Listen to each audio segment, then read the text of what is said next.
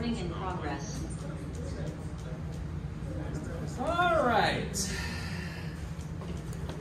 So let's see. Oh, I forgot. I'm gonna run this thing out of juice. I ran back to get this. All these electronic requirements.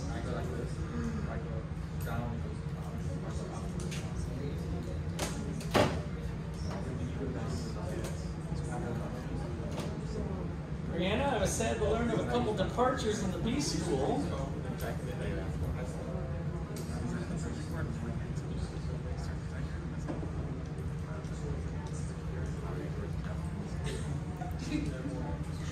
Could you hear me, Brianna?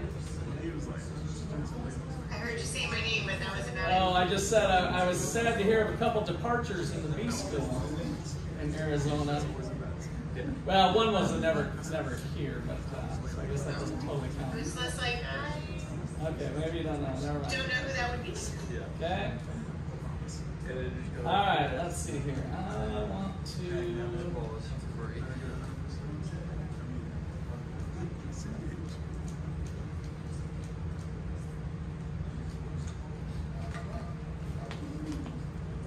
All right, here we go.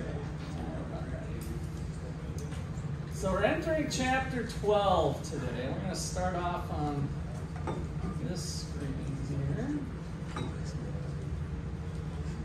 I'll screen share going with you guys. Get all this working.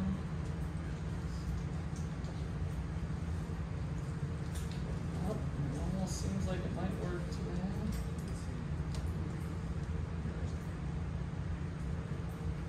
All right, so the general idea of pricing, a lot of it's based on some of the fundamentals that we already started out doing, some of the foundation that we laid with the demand curve. And so even on our little quiz today, we had consumer surplus, right? So today what we're going to get into is different ways that companies can maximize profits by doing price discrimination, which in today's world sounds like an awful thing. Oh, discrimination's bad. Turns out, discrimination is good, real good. It really helps the poor, actually, people who are less fortunate. So in economics class anyway, price discrimination turns out to be a good thing, and we're going to learn why that ends up being kind of a good thing, that companies can charge different prices to different people. So price discrimination in general,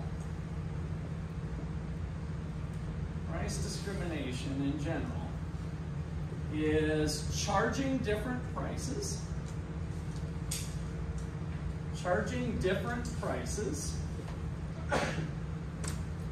to different people, that's the discrimination part,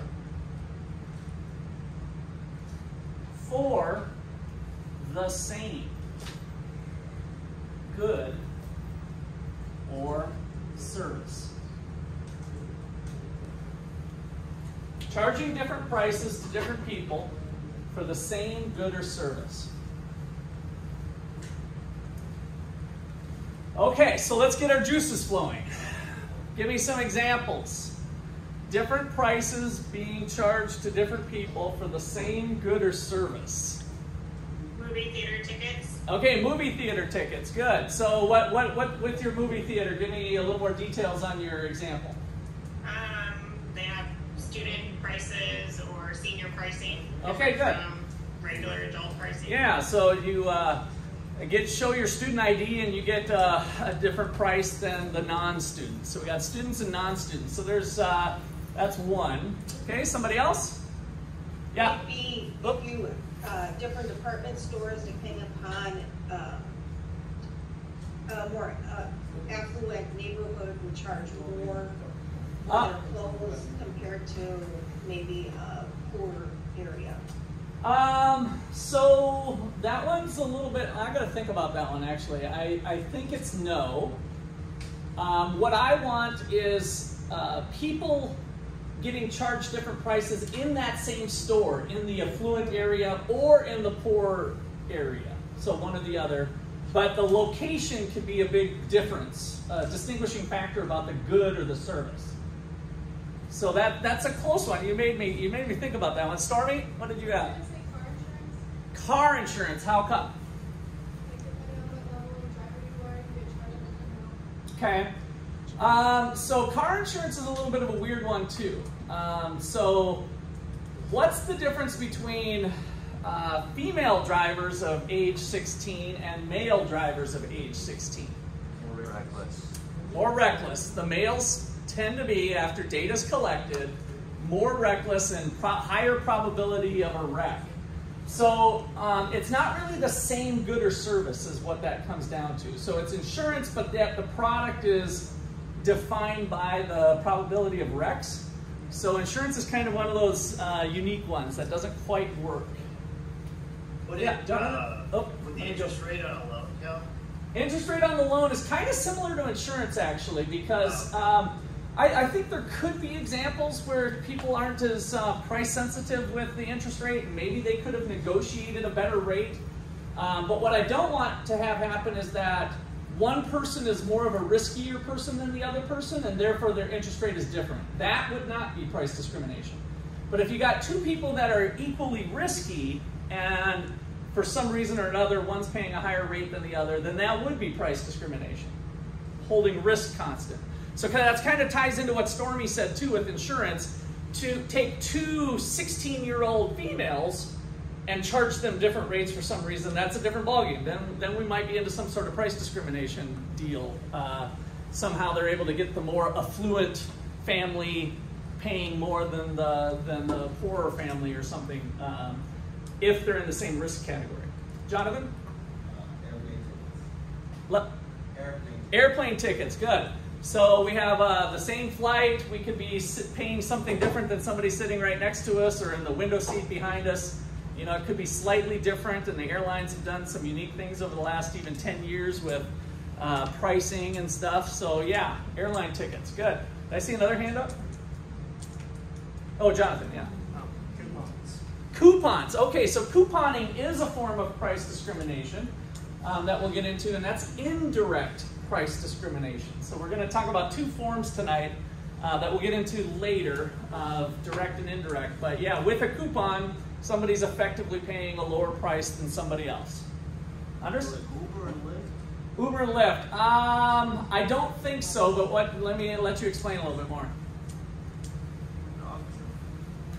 I'm just thinking what they raise the price, bro. You know, after picking you up from the airport, like the price is gonna be super high. Whereas like for the same distance somewhere else, you know, it's gonna be way different. In order for it to be price discrimination, they'd have to be charging different people different prices for that same trip to the airport. See what I mean? So that's where this gets a little slippery on what falls into price discrimination exactly. Let me go to Joe. Would it be like some restaurants? Like what? Give me an example. I don't know. I'll say like Buffalo Wild Wings or something. Okay. They say they do military discounts.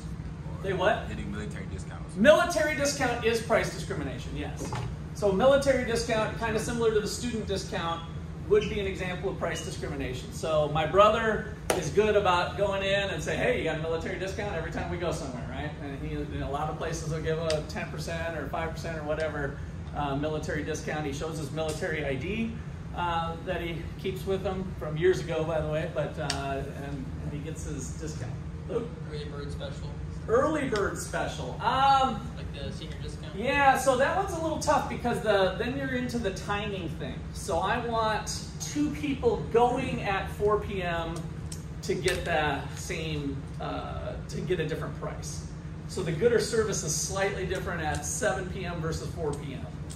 But that one's close. That's kind of a version. There's a slight version. Let me go to Samir, was right back there.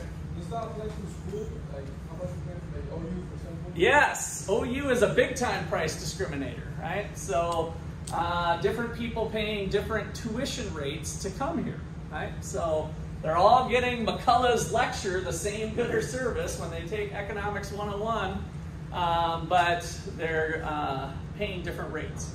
Jack, did you have one? Lawn care companies.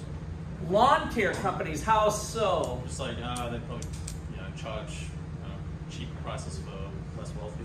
Okay, that's probably true. They probably can go in and offer a little bit higher price than what they would if they're mowing a mansion versus mowing the trailer park or something. That's possible that they might be able to negotiate that a little bit harder. Okay, one more then. JC. Renting an apartment. How so? Well, like I rent my apartment cheaper than someone else who rents a bigger apartment next to me. Why? I don't know why. Okay, well, I want to know what the circumstances of. So the example was renting an apartment. If they rent an apartment 2 years ago and they still have the old rate than you did and you just rented or something, that not necessarily price discrimination, but it could be. Or like if you're in good faith with the landlord, he can give you a better, cheaper deal on that apartment if you want to relocate. Yeah. Okay, yeah, you could get, well, that'd be getting subsidized. That would actually be a little different than price discrimination. All right, I said one more with JC, but we'll go to one more in the back. Go ahead. Maybe when they have different prices for females and males, if they want to go to a gym and try to have a relation with one another. Okay, yeah, so that's been one that's been challenged in the courts actually with ladies free night for cover charge at a bar or something. So yeah, that's possible. And then they kind of change it. Well, if you look like a woman, then you can get it or whatever. I don't know. They kind of just morph the rules around. So they're not going to have you pull your pants down and do genital checks or something. So, all right, especially in today's world, right? All right, so. I drew the demand curve on here just to remind ourselves that we've got different people out here. Who did I call these people at this end of the spectrum? The high value customers, right? Why do we call them high value? It just means that they're willing to pay a lot for the product, right? And then we've got, as we move down the spectrum here, we have the low value customers because they're, not that they're low value of humanity, but they're not willing to pay as much for the good. So they don't value that product as much as some other people. So we're all different. And we think about the demand curve being high value customers over here. They're ordered from high value to low value. So as you start to drop the price, you're always going to keep your high value customers, right? Because they're getting even more of a deal. The lower you make the price, they're just getting more consumer surplus. So if the price of this product is $10, then we're going to sell 100 units. Well, these high-value customers, somebody over here was willing to pay $23. So they have $13 worth of consumer surplus or extra value above the price that they paid. They value the product at $23, and they only had to pay $10. So that was our consumer surplus definition that we'll see come out. And so the idea here with price discrimination is there a way that I can start to extract some of the value of the consumers and might allow more people, where the poor thing comes in, is that that'll allow me to offer lower prices to other people that don't value it as high, which is usually lower income people. So that's the good part of price discrimination, is we're going to allow the rich people to kind of subsidize the poor people. Now, I'm talking in generalities, but somebody mentioned airlines. That was Jonathan, right? Jonathan, were you the airlines? So when you first get on a plane, who do you walk by? Stewardess is probably the first person, but who else as you're walking down the aisle? First class. So I've heard of an economics professor that would always board a plane and say, thank you, thank you, thank you, thank you, thank you, to all the first class people as they walked in. Why? Because them paying $700 for their seats allows me to pay $200 or $300 for my seats, right? So first class can sometimes be 3 times as expensive as the economy or coach. And so when you start to think about it, do they get 3 times as much frills?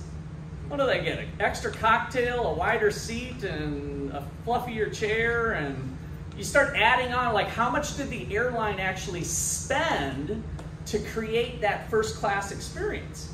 They might have spent an extra $50, but they charged an extra $300, right?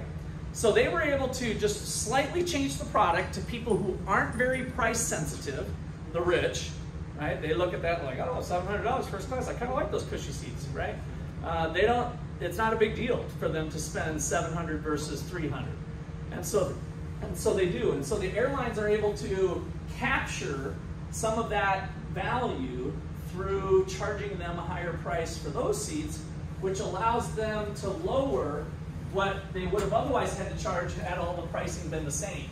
So now if I can charge 15 for the high value customers, that might allow me to charge 8 and pick up a few poor people over here.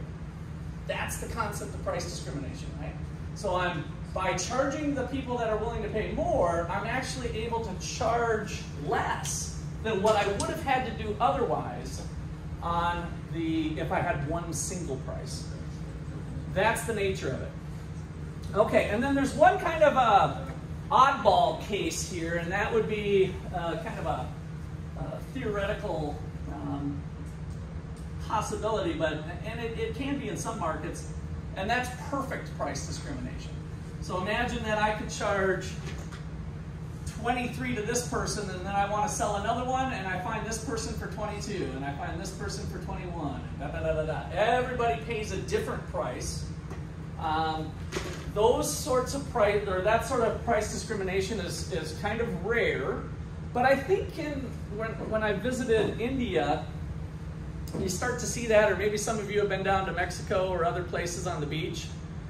What do you get hit off when you're on the beach in Mexico? Who comes around? The vendors, right? We got the Mexican hats, we got cigars, we got whatever. And so what price do they shoot the American beachgoer? High, right? And then you laugh a little and you chuckle and you say, oh no, I could never do 100 pesos. How about 20? Oh, he says, oh, come on, no, I can't do 20. And so then you go through this process where you're almost culturally used to having a super high price starting place and an American who thinks they're a good negotiator or whatever, and sometimes they come in, oh, I could never do 100, but I can do 80, and they're like, okay, sold, and you left way too much on the table possibly. But that's where you can get into kind of perfect price discrimination. If the vendor is a really good negotiator, then they might be able to extract from you your maximum willingness to pay, right? They kind of feel things out and eventually get you to pay the price that you're actually willing to pay. Kind of an unusual case, but where prices aren't stated, that's where you can start to get some perfect price discrimination, where literally everybody is paying a different price, and if the person's a good negotiator, maybe they got your max price. Jonathan? Would an auction be a similar situation? An auction? An auction. Oh, an auction, yes. Auction would be kind of similar.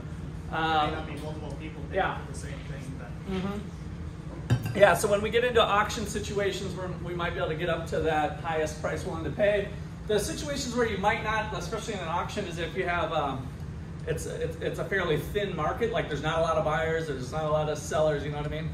So that's possible that the buyers might be in a good position because there's just not a lot of people there. Okay, so any questions or comments so far on kind of teeing up the notion of price discrimination?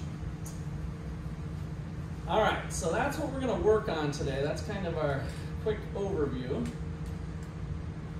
So let's look at Harry Potter. How many Harry Potter fans do we have out there? We got Harry Potter fans? You guys are, especially in your age category, that's probably a good time. So, all right, so Harry Potter, 7 million copies.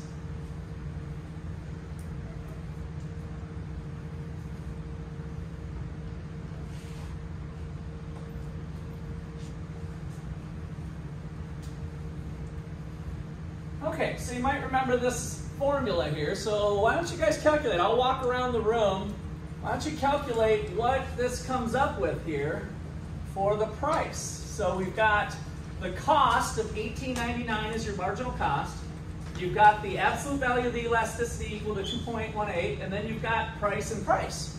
So solve for price. You guys should be able to solve for the optimal profit maximizing price. I want to see everybody giving this an attempt. I'll walk around the room.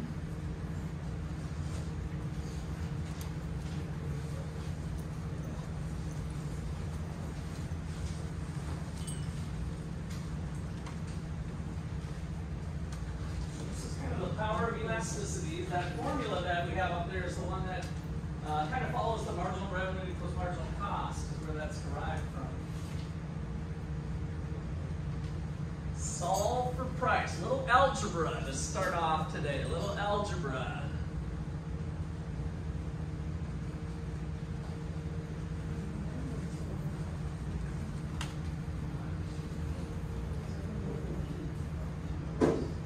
See, I need to get marker refills going.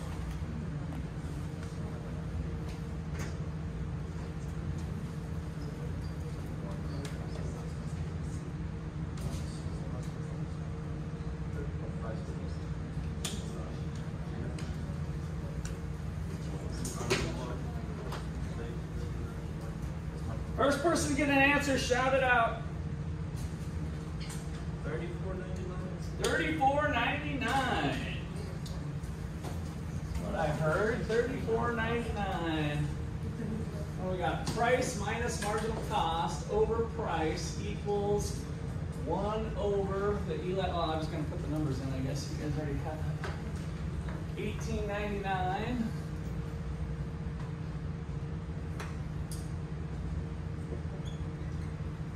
Over 2.1872.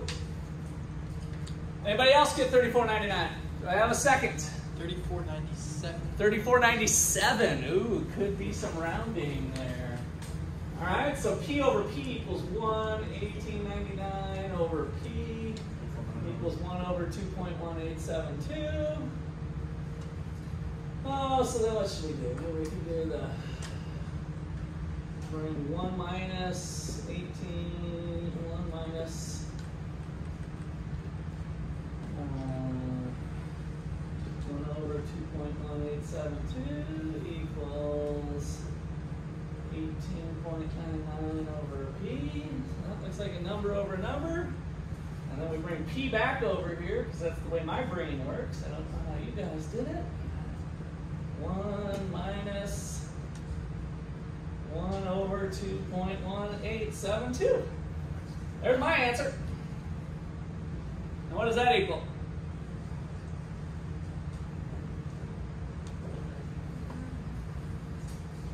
Survey says, oh, Andres was right. $34.99. Wait a minute, probably just a rounding thing with that. So, okay. So that would be kind of the marginal revenue equals marginal cost. We solve for $34.99, and that would be the profit maximizing price. So what's kind of weird is that Barnes & Noble, Amazon, at the time anyway, Costco, Walmart, they all priced the book at less than 20. So why do you think they priced the book at 20?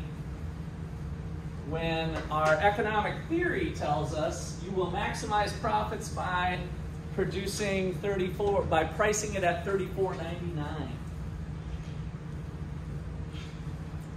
What were these big retailers thinking? Go ahead, Noah.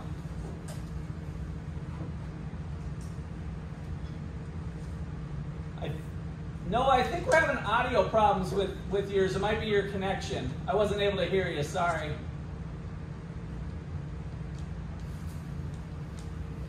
Can you hear me? Yes, now I can. This is Caleb. Oh, hi, Caleb, yeah. Noah said they priced it that way to get more customers, so they don't. Okay, why would they get more cut? Why would that be good, though? Okay, first of all, let me address that a little bit. This thing takes into account the elasticity of demand, right? So that's the whole point of you lower price, you get more customers, but that would not maximize profits, right? You can lower price and make more money keeping the price at 35. So I want to make that clear, but I think you're onto something there, Caleb. Why did these massive retailers price it at 20? Jonathan? They're selling more than one product. They're selling more than one product, yes. So when we did all the marginal revenue equals marginal cost, we're just talking about Farmer Joe selling corn, right? I only sell corn. We weren't bringing this multi-product aspect to it. And of course, most businesses do have a few different products, and certainly these guys do. So why were they pricing it low? Somebody other than Jonathan. What did that do? What did these people do when they came to Amazon or came to Costco, or what did they end up doing? Shop for other products. Shop for other products. So they fill up a shopping cart with other products, and possibly products that they have higher margins on. And so it's a little bit of a bait to get you in. It's not a bait and switch. Bait and switch is where they don't actually have the product, or they switch the product or something on you. But it's rather just to get you in the door, knowing that if I can get this person to come to my place, they're going to buy X amount of other goods. We've done research, and it shows that the average customer spends $75, right, at whatever place they're at. And so if I get them in the door with Harry Potter, then I'm going to make money on the other things. So we start to think about things a little differently with these multi-products. Okay, so that was chapter 6, and that was a single product firm with a single price. So it's kind of our first baby step in thinking about pricing. A helpful one, by the way. It's not irrelevant still. So here was the details for Amazon. So it's referred to as a loss leader. In other words, we're not really making much money, but it's the leading product that gets people in the door.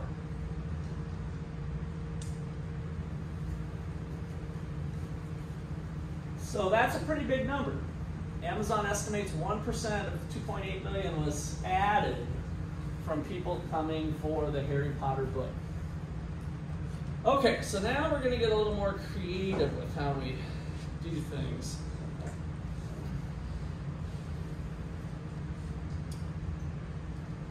All right.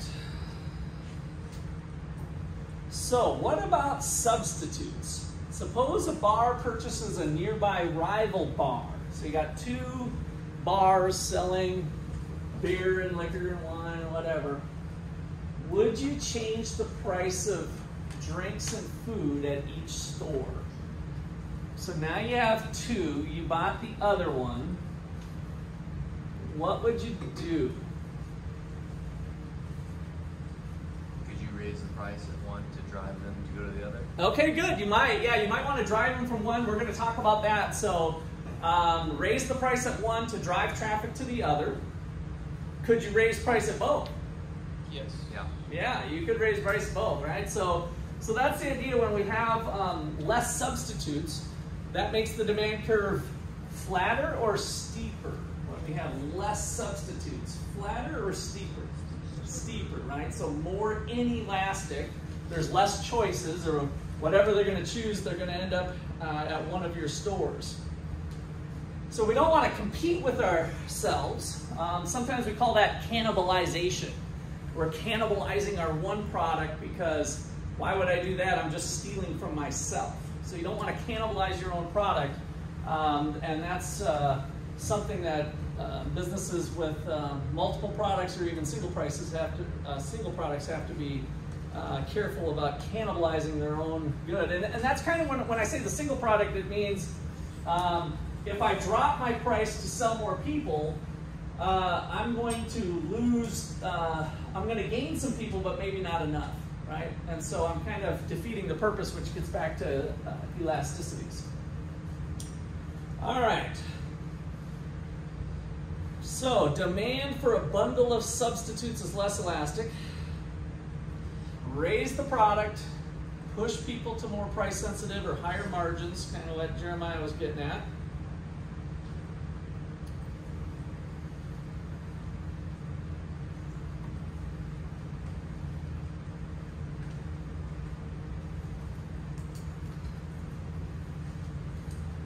So another strategy is to differentiate. So this last thing here on add a bunch of beers at one and maybe a wider range at another. So we try to change the product a little bit because then we're picking up different preferences, right? So we're no longer competing with ourselves. So now I'm not having to try to make myself better than the other thing. We're just kind of recognizing that some people like that style of place, and maybe it's the decor and other things, and other people like more of the blue-collar dive bar. All right, so what if they're complements? So suppose the bar purchases a parking lot.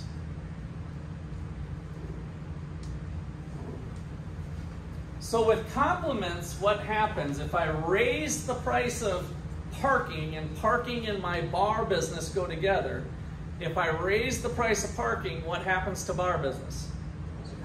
It goes down. It gets more expensive, right? The package of driving to the bar, getting drunk, driving drunk home, that whole package gets a little more expensive when we have the parking lot. No, we're not doing that. Of course, we have a designated driver. Somebody mentioned Uber. Andres, that was you.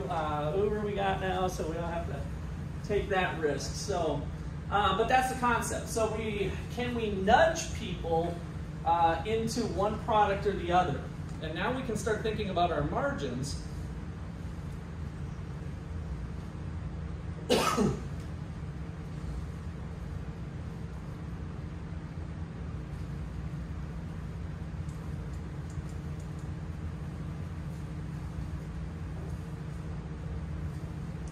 So I got this little note here because I was confused when I first started teaching this.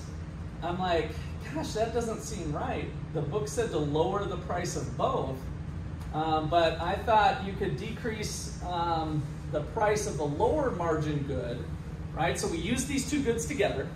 So I decrease the price of the lower margin good, and that's going to push people into utilizing the whole package more, but you'll sell more of the one you make more money on.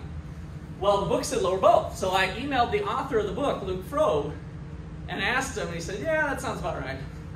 that they messed up. I don't even know. I can't remember. I haven't looked at later versions of the book if they changed that, but he agreed with me. He said, I didn't write this section of the book. My co-author did. So, so that was kind of my funny thing with that. But any questions on that?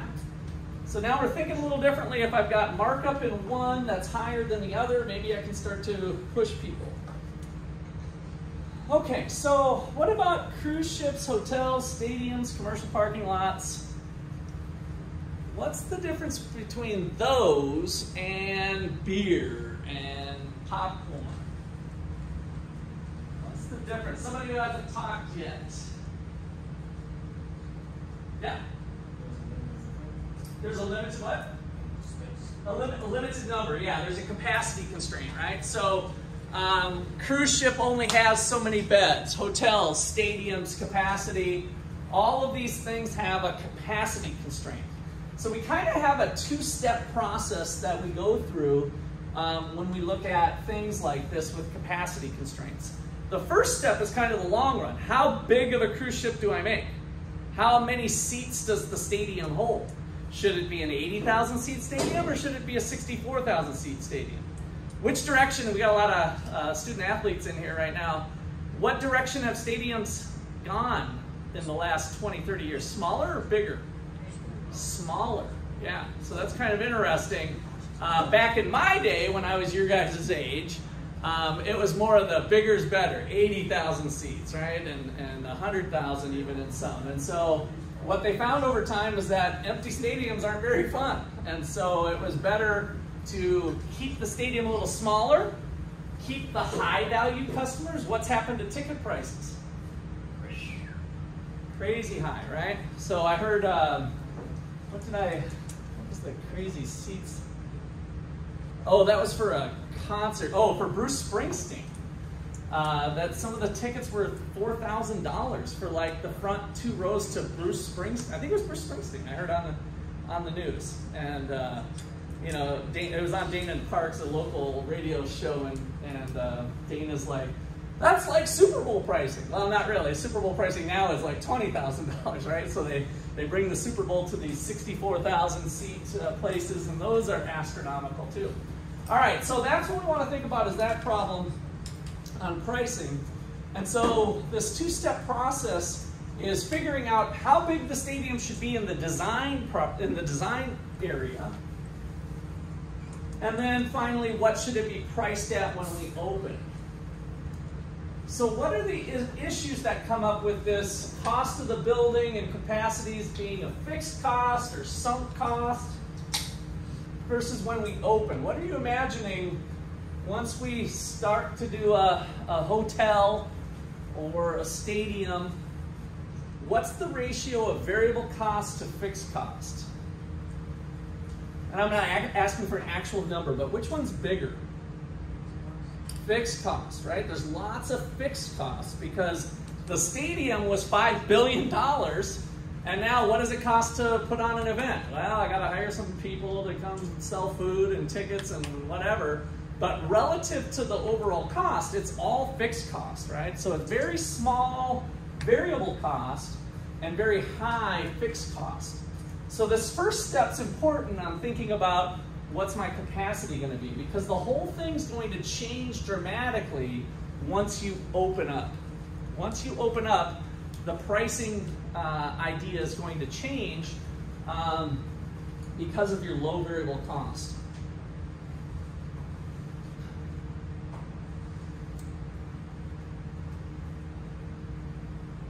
So once you open, now you've got things pretty cheap. So you can have some flexibility, and you know how many seats you have, right? You know the amount you want to sell. If you want to pack the stadium and it's 64,000, now we can start to play around with elasticities. What's the right price? When I built the project, I thought we'd get 64,000, but attendance has been around 40,000. How do I get 24,000 more people there? Lower the price, price discrimination, differential seating, you know, whatever. So we start looking at all of that to get up the attendance to the games.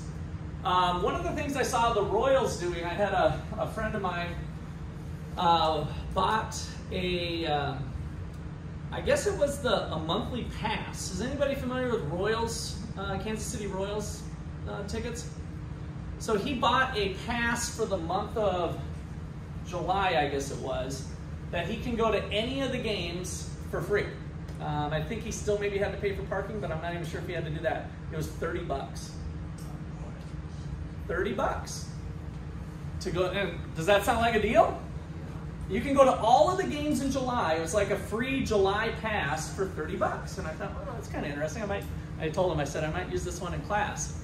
So why were the Royals able to do that for 30 bucks?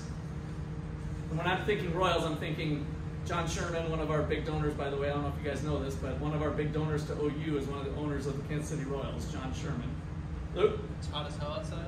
It's hot as hell, okay. Well, what is that? I don't know if that helps. What do you mean? That? No one's going to want to sit outside. Okay, no, you're saying to get more people there, no one's going to want to sit outside, okay? What else? More hot dogs, right? So we're going to make the money on the vending stuff. And so they know that that experience is, hey, I can get people excited about coming to every Royals game for this free pass for 30 bucks. They're like, 30 bucks? I might as well get the month of July. And if I go to one game, I've got my money back, right? Or that type of mentality. But of course, we all know when we go there, and the popcorn and the nachos and the beer on a hot day, right? The beer sales are through the roof, and you're paying $15 for a beer. So they're going to make money on those high margin products, the complementary products that are at the stadium, where that glass of beer will cost them $2 and they're selling it for 15, right? So they're making buku dollars off the beer. The ticket was going to stay empty anyway. The stadium's going to stay empty. Who cares what the seating is in the stadium? Get the people here to buy the beer and the popcorn and the hot dog, right? So that's thinking about the problem a little bit differently when we have these capacity constraints and we've got extra seats. I kind of said the same thing about Auto University. When I started here, we had 550 student population. I'm like, we've got excess capacity. You know, who cares what the discount rate is? We can give a scholarship and get somebody here, and then they're paying room and board and other things, right? Now, as we start to get to capacity, which I'd say with our campus being at 850 students, yeah, we're getting there. You start to feel a little elbows once we get up to this level and up to 900. You get to a point where, oh, we need to add on another building. Now, should we build another building? Well, that's all of a sudden a different decision, right? Now we're getting into, and if it's donor funded and other things, you know, those are all considerations, but we better think that we're going to stay at 850 and not drop down to 550 and have even extra capacity after that. So I talked to the vice president at the time and Chancellor Eichner, tried to give him a little talk on price discrimination and like getting butts in seats, and who cares if we give them a little bit higher athletic scholarship, as long as we can get them here and get them in and give them a quality product.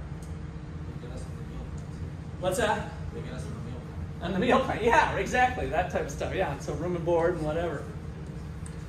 Okay, so let's see how you guys are doing here.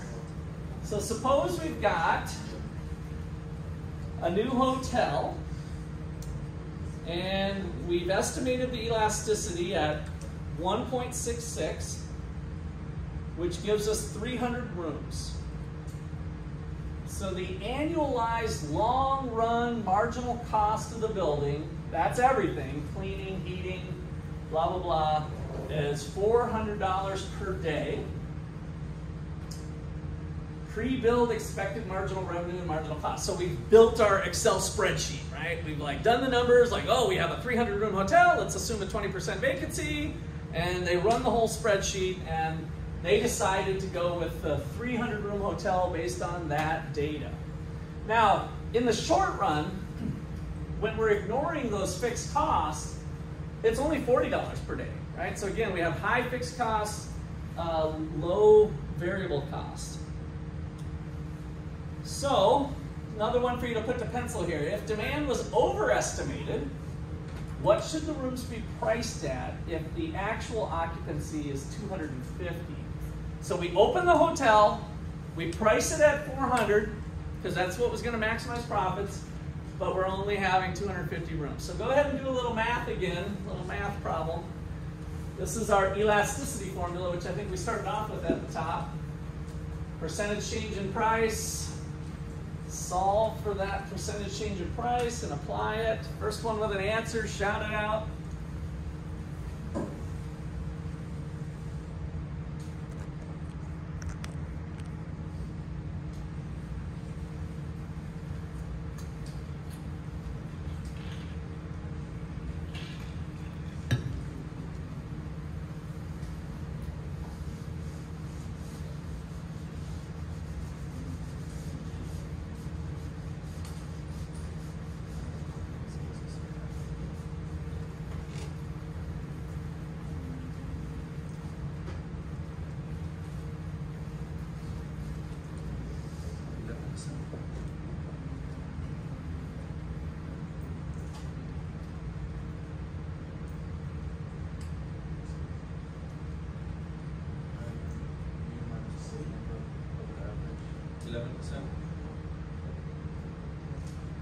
You got 11%, JC?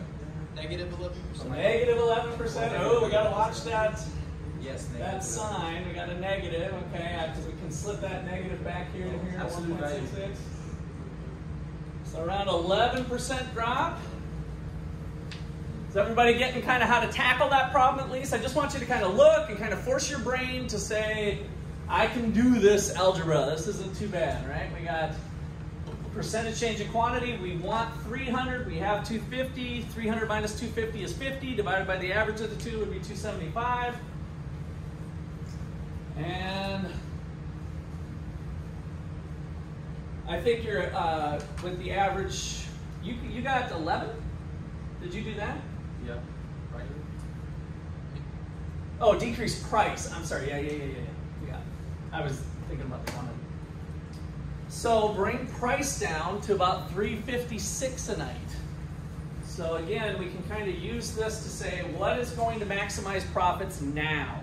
I screwed up in the past. I can't rebuild my rooms to reduce it to $250. I'm screwed. How do I maximize profits now? Well, this is how you do it. We want to get that hotel filled, and $356 is going to fill it, and so that would be a profitable thing to do. Okay, questions or comments on that one? All right. So we get into a little behavioral economics with pricing decisions. So back in 2008, some airlines began charging for snacks when they used to get their snacks for free. And of course, we have airlines now that do this all the time. But how do you think that made people feel when they boarded that plane the first time, and instead of them coming around and dishing out free snacks, they said, "Would you like a snack, sir? That'll be $2." How do you think people felt? Not so good, right? Yeah, a little upset, right? And so here's what we've learned in behavioral economics is that you feel losses harder than you feel gains. So in other words, if instead the status quo was that you never got anything free on an airplane, and you get on the airplane and they start passing around free peanuts, and they're like, "Here you go, sir," and you're like, "Oh, that's nice." You know, how would you value that peanut? You're like, "Oh, that's a nice little add-on. It's about time they gave me something for this $350 ticket, right? Nice that you could give me a $1 bag of peanuts or something." And so you don't feel the gain as much as you feel the loss. So if the status quo is that you always got the free things and then we take away the peanuts, the rational economist calculation would say you would value them the same. The value of the peanuts is $1 or $2 or whatever your valuation of the peanuts. It wouldn't matter if you're getting the peanuts or having the peanuts taken away. It would be the same, but that's not what we find with pricing. That people feel these losses more than they feel the gains. So to combat that, economists and psychologists, I guess, have kind of worked together in how you frame the question. How do you frame the question of, oh, we're able to give you this, you're gaining something instead of losing something? So how you frame something might be important. How they frame the question of, would you like to give your organs away if you get into an accident? So there was an interesting study done in Austria and Germany. And so one box said when you were filling out your driver's license, you had to check the box, yes, I would like to be an organ donor. And then in Austria, it was, you had to check the box, no, I would not like to be an organ donor. And so again, economic theory would predict it's just being worded differently, but it went from 20% of people being organ donors to 90%. So instead of opting into something or opting out, depending on how you frame it, can make a big difference in organ donations. You're dead anyway. Give your organs away. Who cares, right? But maybe people don't. But if you feel real strongly about it, then you would check that box.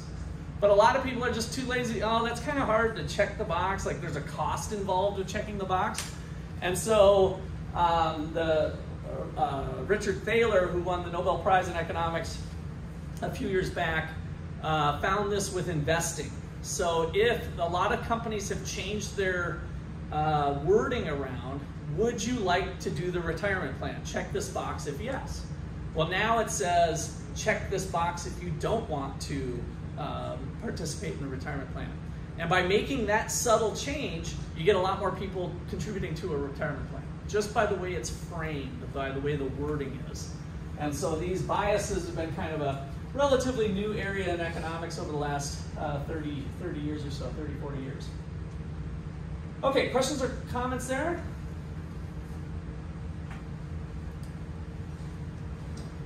All right, so fairness. When a big natural disaster hits, could Home Depot double the price of lumber? Could they? Would they still sell lumber? Would it be a profitable thing to do? It might be profitable in the short run, right? But the news headlines and everything else might cause some long-run problems. So that's been what people have learned on addressing natural disasters. Now, it's not always a good thing, by the way. So having prices be higher, you'll see there's lots of short videos and people have done, economists have done some research on this, that we would have addressed the natural disaster a lot better had we allowed there to be quote-unquote price gouging, if prices would have been allowed to go up higher. Why? Because some people are just getting stuff just in case, right? We all ran to, when COVID hit, right, with the toilet paper shortage, we all like, oh, gotta have toilet paper, and so we all run and grab toilet paper. Whereas if prices would have went up for toilet paper, we're like, I don't need toilet paper that bad, right?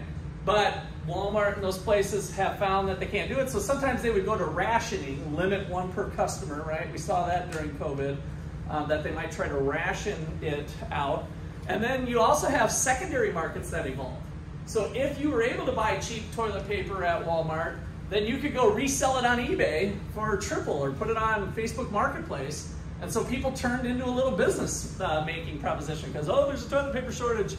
But I've got some available. You know, they were the first ones to Walmart when it opened and cleaned out the shelves. So not having prices adjust can cause some pinches even in the face of some of these natural disasters. All right, questions or comments there?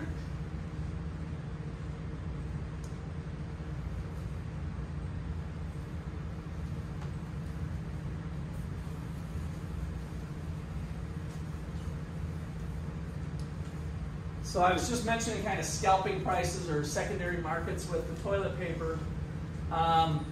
There's been situations of artists who have gotten busted doing this. So the artist doesn't want to seem like too greedy to their fans, but they want to make some money too. And they know that those tickets could sell for $500 in the front row, but they don't want to seem greedy.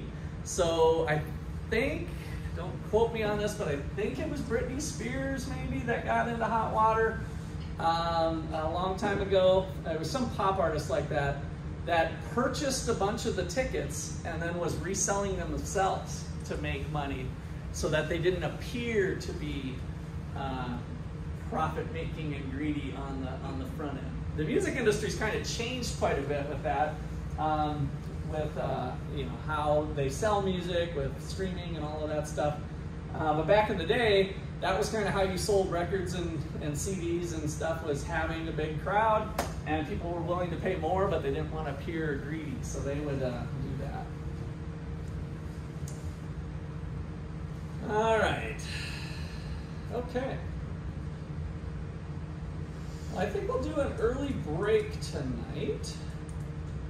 That was kind of the first part I wanted to get through with. So that was chapter 12. So we skip 11, by the way. So in your book, 11 is skipped. So we're doing 12, 13, and 14 tonight.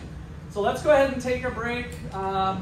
Let's just plan on, it's a little after 7:10. Let's just plan on 7:30 or half past the hour, whatever your time zone you guys are in.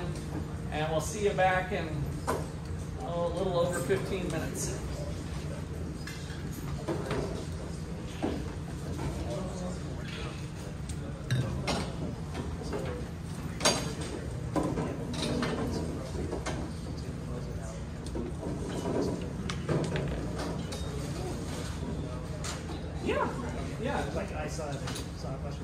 Yeah, I mean, I can't control anything like that, so yeah.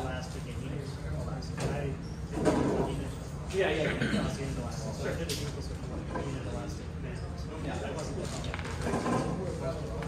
Sure.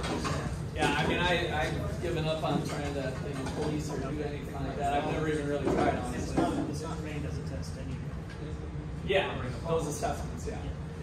Yep. I was just pointing. Nope, you're good. Your conscience is clear. I've used spreadsheets on some of the calculators and such too. Yep. That's all right. Yep, you're good.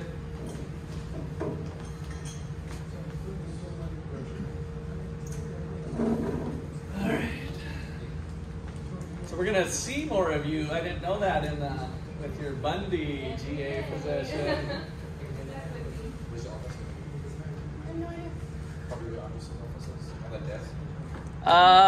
Yeah, we haven't decided all that. That'll be some of our discussions we'll have. It's just a year though. It's just what, a year? Oh. Okay. Oh. Okay. Maybe we'll do the RP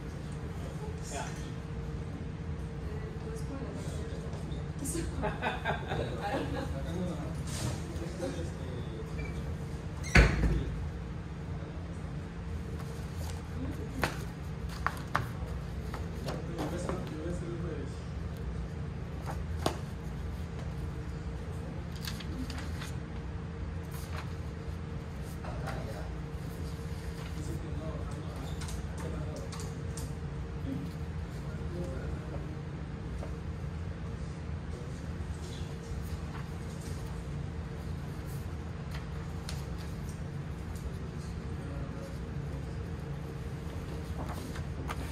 You know, I came in here earlier today to test the Zoom, and it seemed like the air conditioning was working. So I don't know. I was kind of like, oh, they must have fixed it, but I don't know if they.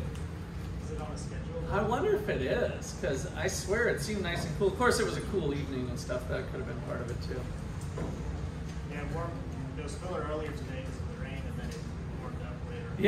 Yeah, it was nice.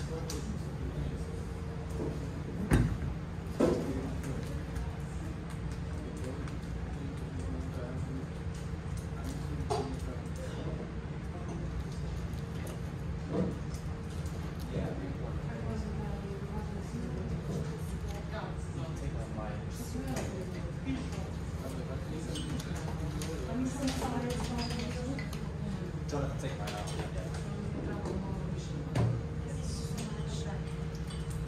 I don't want too much noise for my recording, so I don't want a fan up here. I know, I know, up here. I was Just gonna put you can keep both back there, or blow air from the hallway into that fan maybe, or something, or down here from in there. Is that side still working? That's what we can do. Yeah, I've got this recording going, so I don't want the fan noise.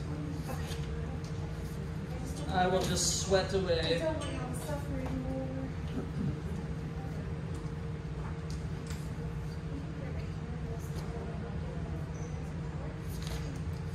Yeah, I think that will help. Yeah, just getting air into the hallway.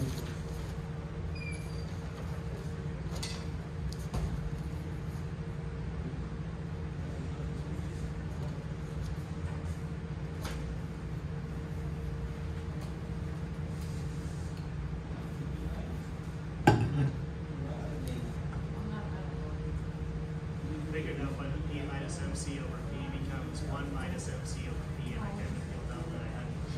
Oh, with the P over P, yeah. Yeah,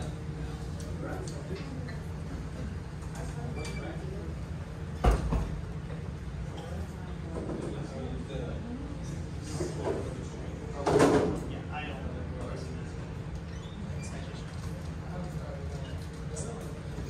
That's when I should be able to pass.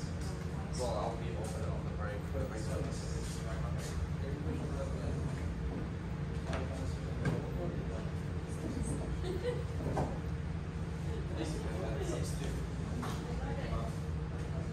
¿Qué pasa, Juan? I like you out, bro. I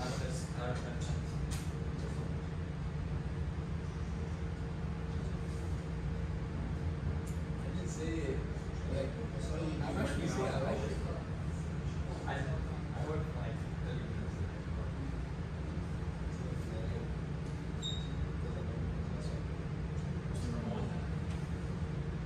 Today's 25 hours. And you in the video? You ever? The days I worked today was the really stressful. What do you guys do? Just it's super hard. No, today you didn't even walk. You said they leave your car.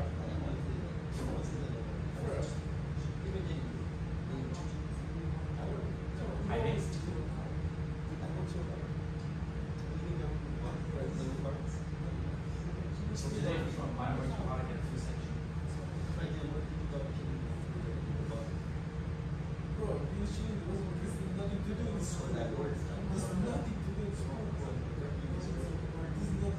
to do. I was up since I did so many people recovery. When did you practice something?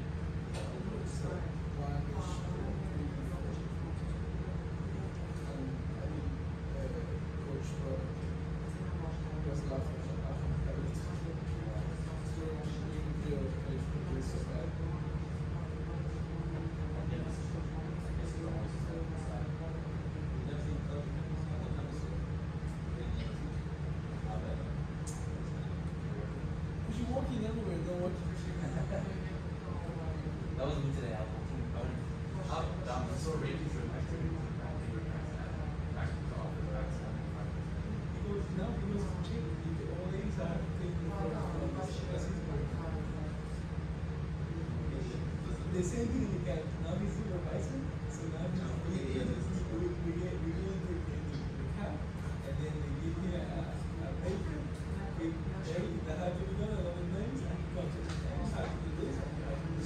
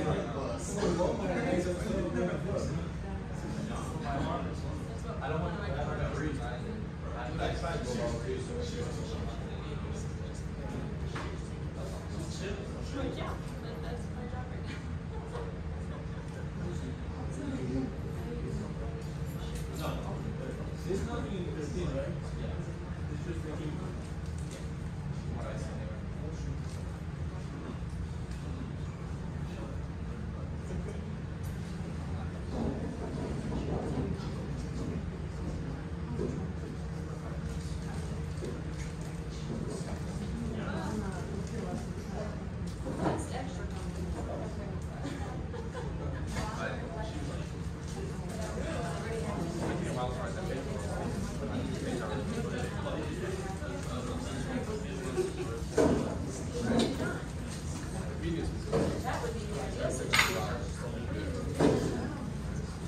Well,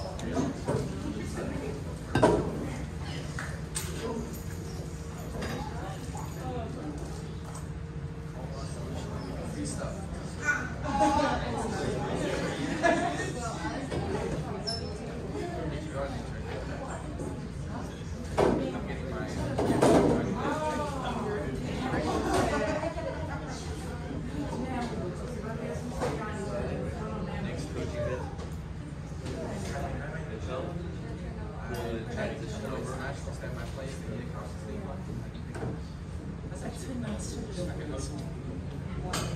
Oh my gosh.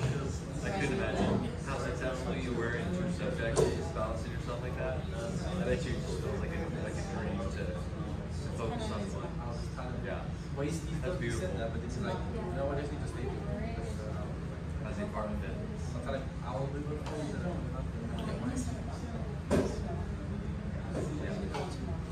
Yeah, there's only one place here, so. I mean, by the whole year, 18 people probably leave it.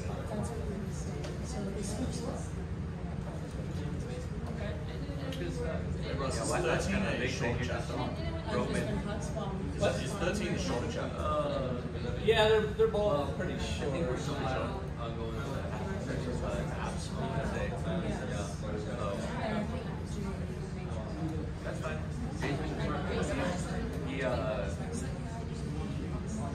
He sent you money, yeah, because what they were talking about with the beds. Did I tell you about what? Yes. Yes. But That's what Jay was talking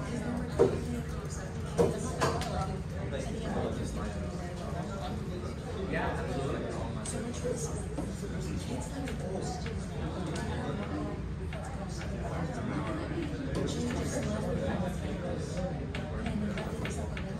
God, that's the hardest part because there honestly isn't as many as we think. At least 35 beds worth. There's not megos. They're meetings. Yeah.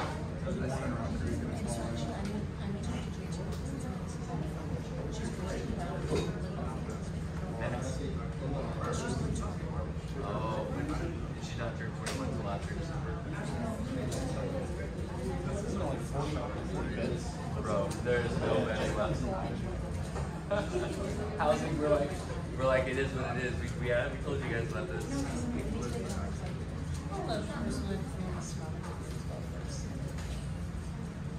mean, it's not even his fault. That's the truth. No, we communicate. He's been communicating with the right people to be like, hey guys, we're out of beds. We're out of them. I guarantee you, there's still 27 people.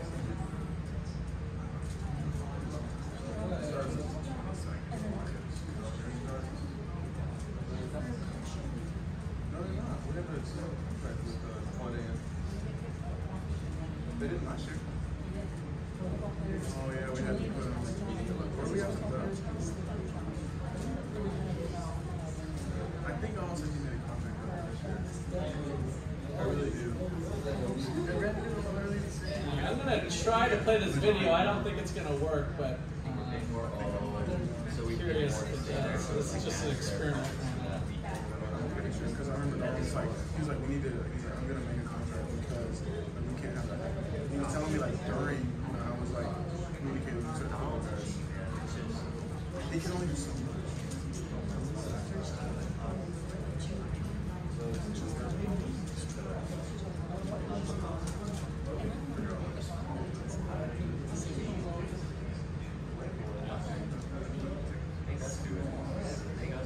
Was that working for you guys at all? Was it pushing through the audio and the video? Not the audio. Not the audio. Yeah, that's what I thought. I think there's too many things going on here. So I sent you guys the links. I'm going to play a couple of these. They're mostly for fun, but a couple short videos, and you guys can watch them on your own device if you want, while I'm showing them here on the big screen in class. So.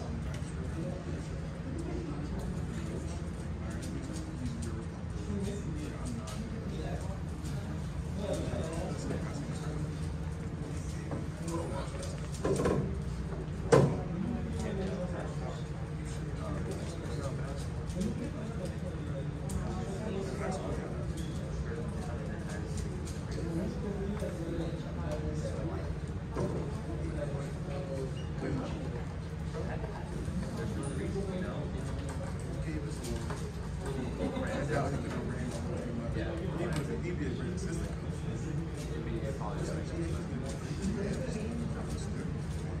Yeah, I agree. All right, anybody have any questions before we start? I got a couple short videos we're going to play here. So let's see if we can look.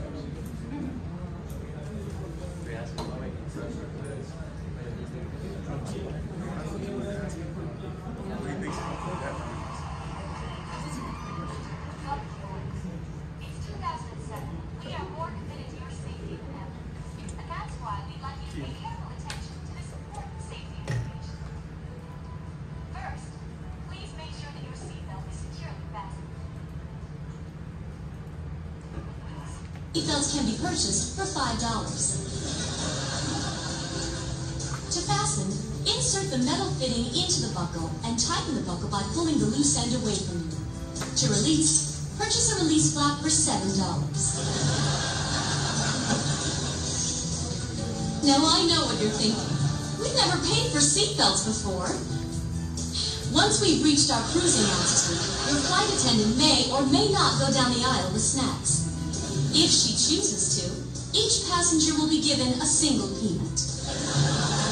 Lavatories are located at the front and the rear of the airport. Please take a moment to look at your safety pamphlet. The charge for looking at this pamphlet is $3. The charge for looking at this pamphlet and putting it back quickly is $4.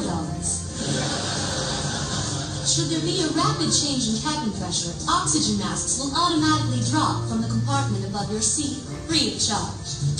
Place the mask over your nose and mouth. And to start the flow of oxygen, pay your flight attendant $75.63. As always, exact change is appreciated. Now I know that some of you are still concerned about getting there safely. Enjoy your flight. They might as well charge. Okay, They so might as well. sometimes we feel that way. They might as well charge them looking out the window. That's certainly been the movement. Come on. All right, here's one last video we'll do, and then we'll get into other stuff.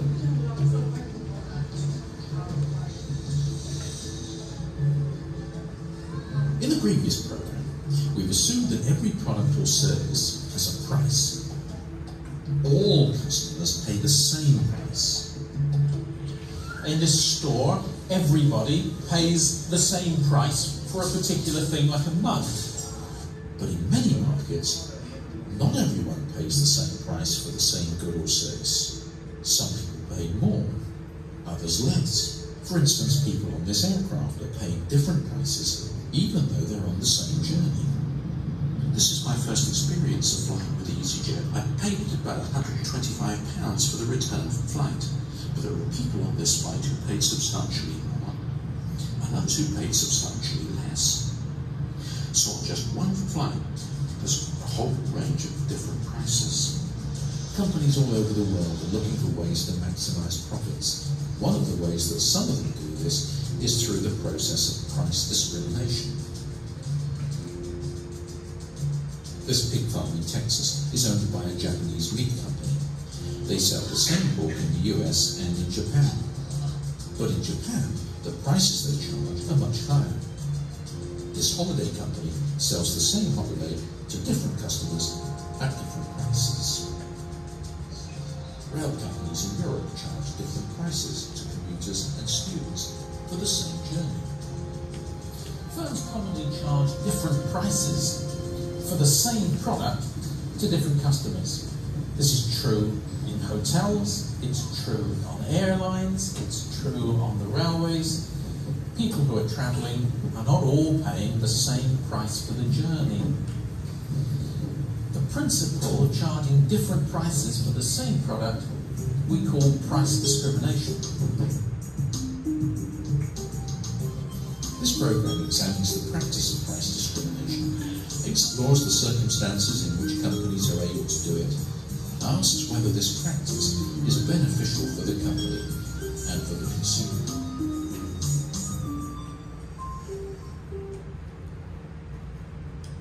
All right, so there's our video to tee us up for this this next thing. Let's see. Now, we're going to go to the board.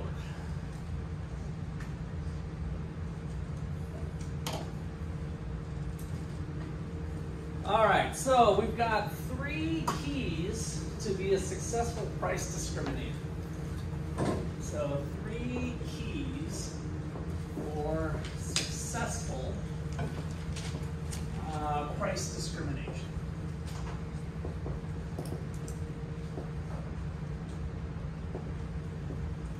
Number 1, we need consumers with differing demands or differing elasticities. So we need consumers with differing demand elasticities.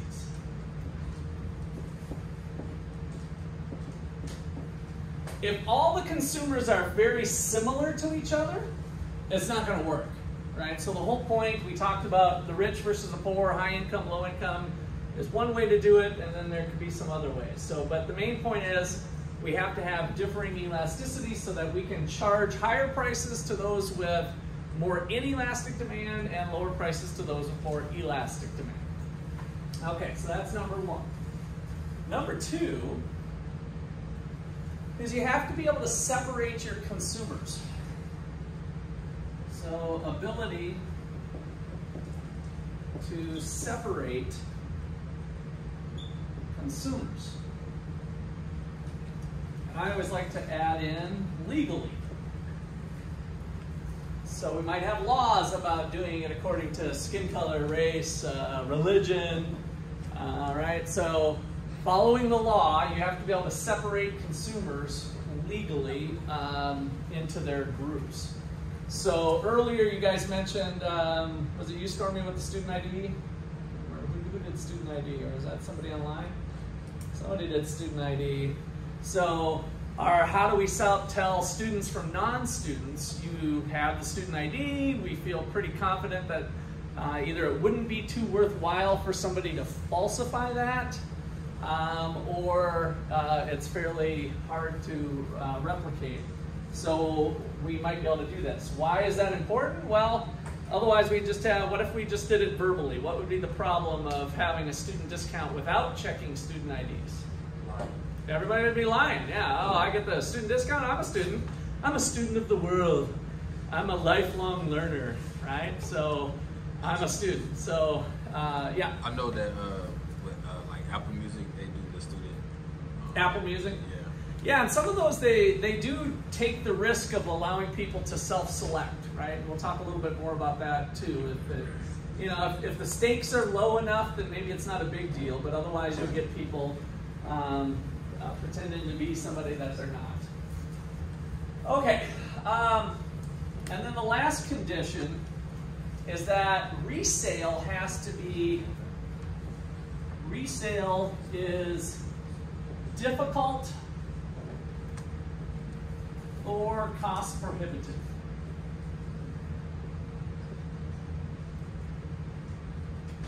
So resale of the product is difficult or cost prohibitive.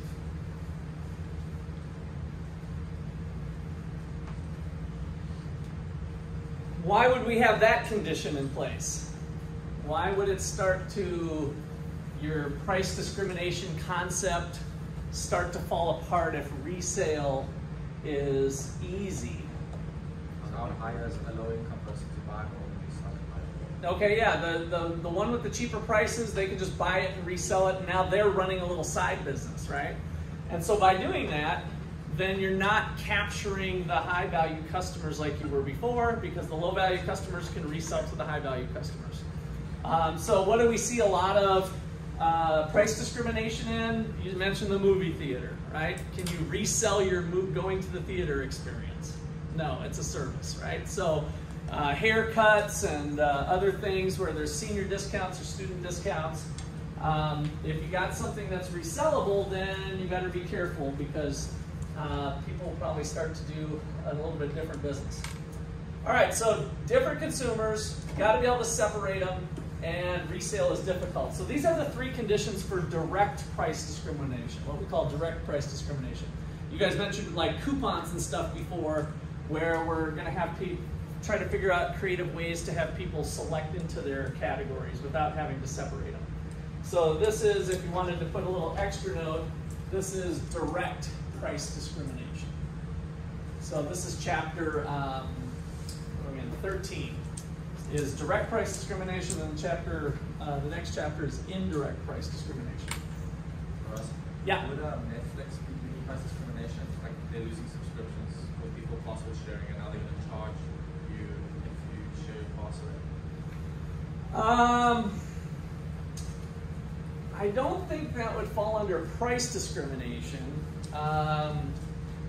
So with the password sharing, that's just people not following the rules, right? But Netflix always kind of turned the other cheek. They might have been in the fine print, but they never enforced it. And so now they're going to try being petty. And I think people are going to turn. I think Netflix is right on the brink of becoming Blockbuster.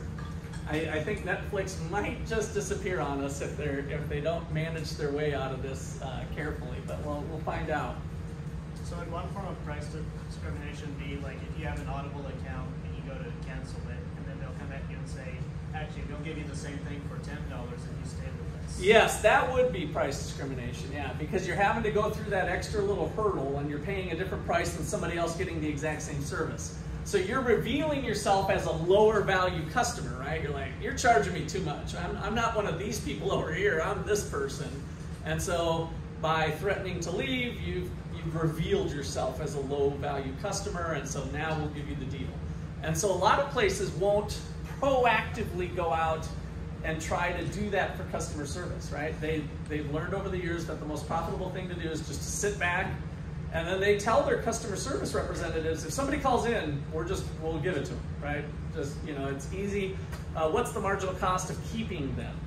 Next to nothing, right? They have an account, all the setup fees, everything's been done. The marginal cost of providing the service is zero, right? So now all of a sudden you're in a different bargaining position than you were before when you were getting a brand new service. And so that's why they have some flexibility. I went and got the T-Mobile deal for internet, and I called up Vive. We were being up to $80 a month, I think, 79, or maybe it was going to bump up to 89. And then T-Mobile came out with that $55 deal or whatever, which we set it up, I bought it, called to cancel Vive, and they're like, we can do it for $50. Just like that.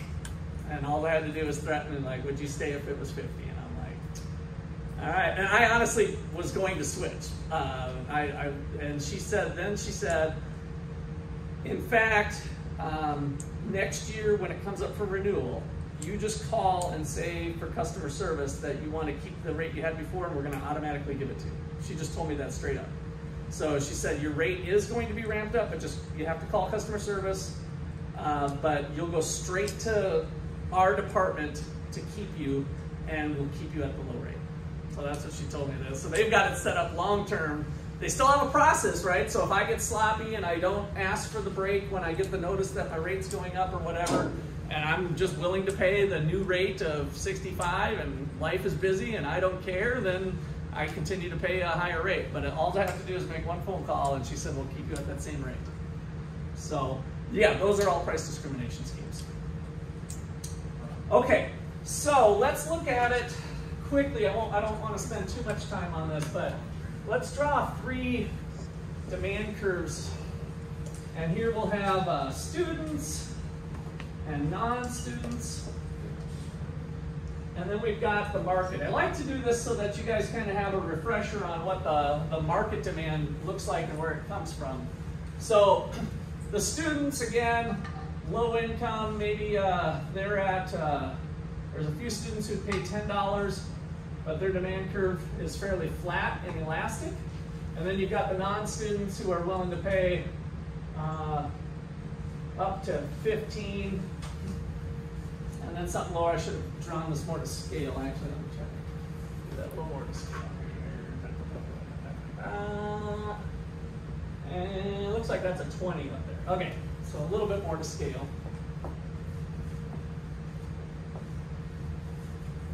So what does the market demand curve look like? Well, at a price of $10, we're only selling tickets to non-students. So we've got 100 out here at a price of 10. And so that's kind of our starting place. And then we start thinking, oh, well, what if I drop my price to $8? All of a sudden, a lot of students jump into the market, right? So we pick up 70 students. And of course, we get a few more non-students, but they were willing to pay anyway, so it's 110.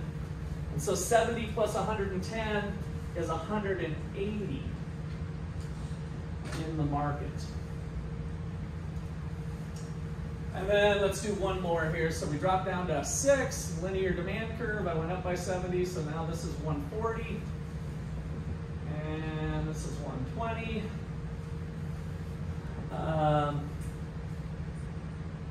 Down to, okay, so 140 plus 120 is 260 out here. Okay, so the point is that if I don't do price discrimination, this is what I'm looking at, right? This is the market demand curve, which is a mix of students and non-students. And then being a good price discriminator, or not price discriminator, being a good monopolist or whatever, a downward sloping demand curve, I do the marginal revenue curve, marginal revenue equals marginal cost, and I price my product accordingly to maximize profits. And so what that'll mean is that if I do have 180 students out there, or at a price of 8, if that ends up being my one price, this is my mix of students and non-students.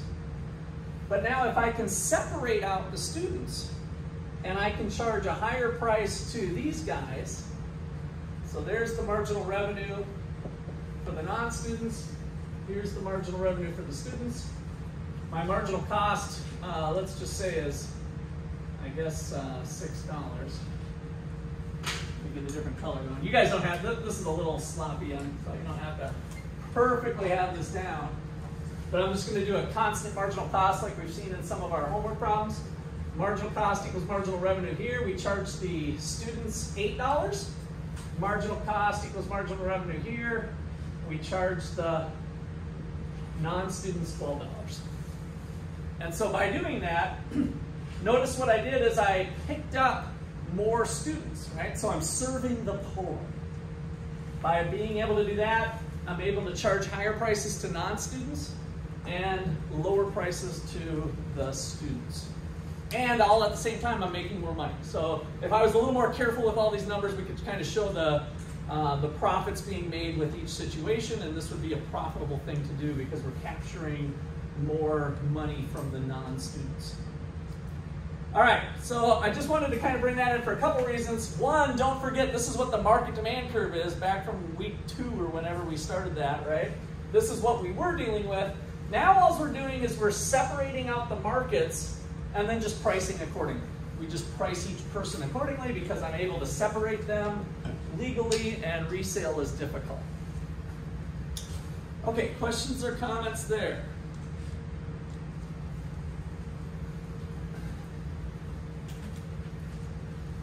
All right, let's see. So, yeah, let's go back to them. I was trying to think I was going to maybe add one more thing on to my feed success there.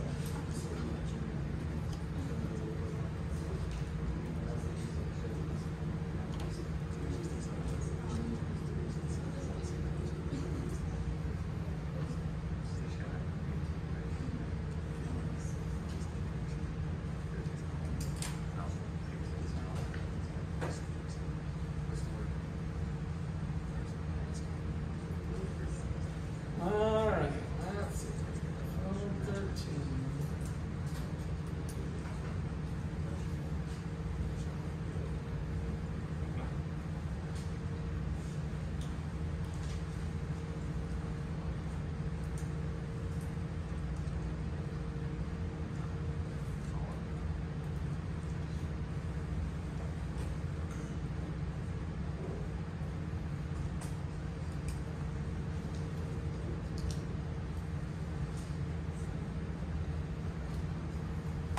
Okay, so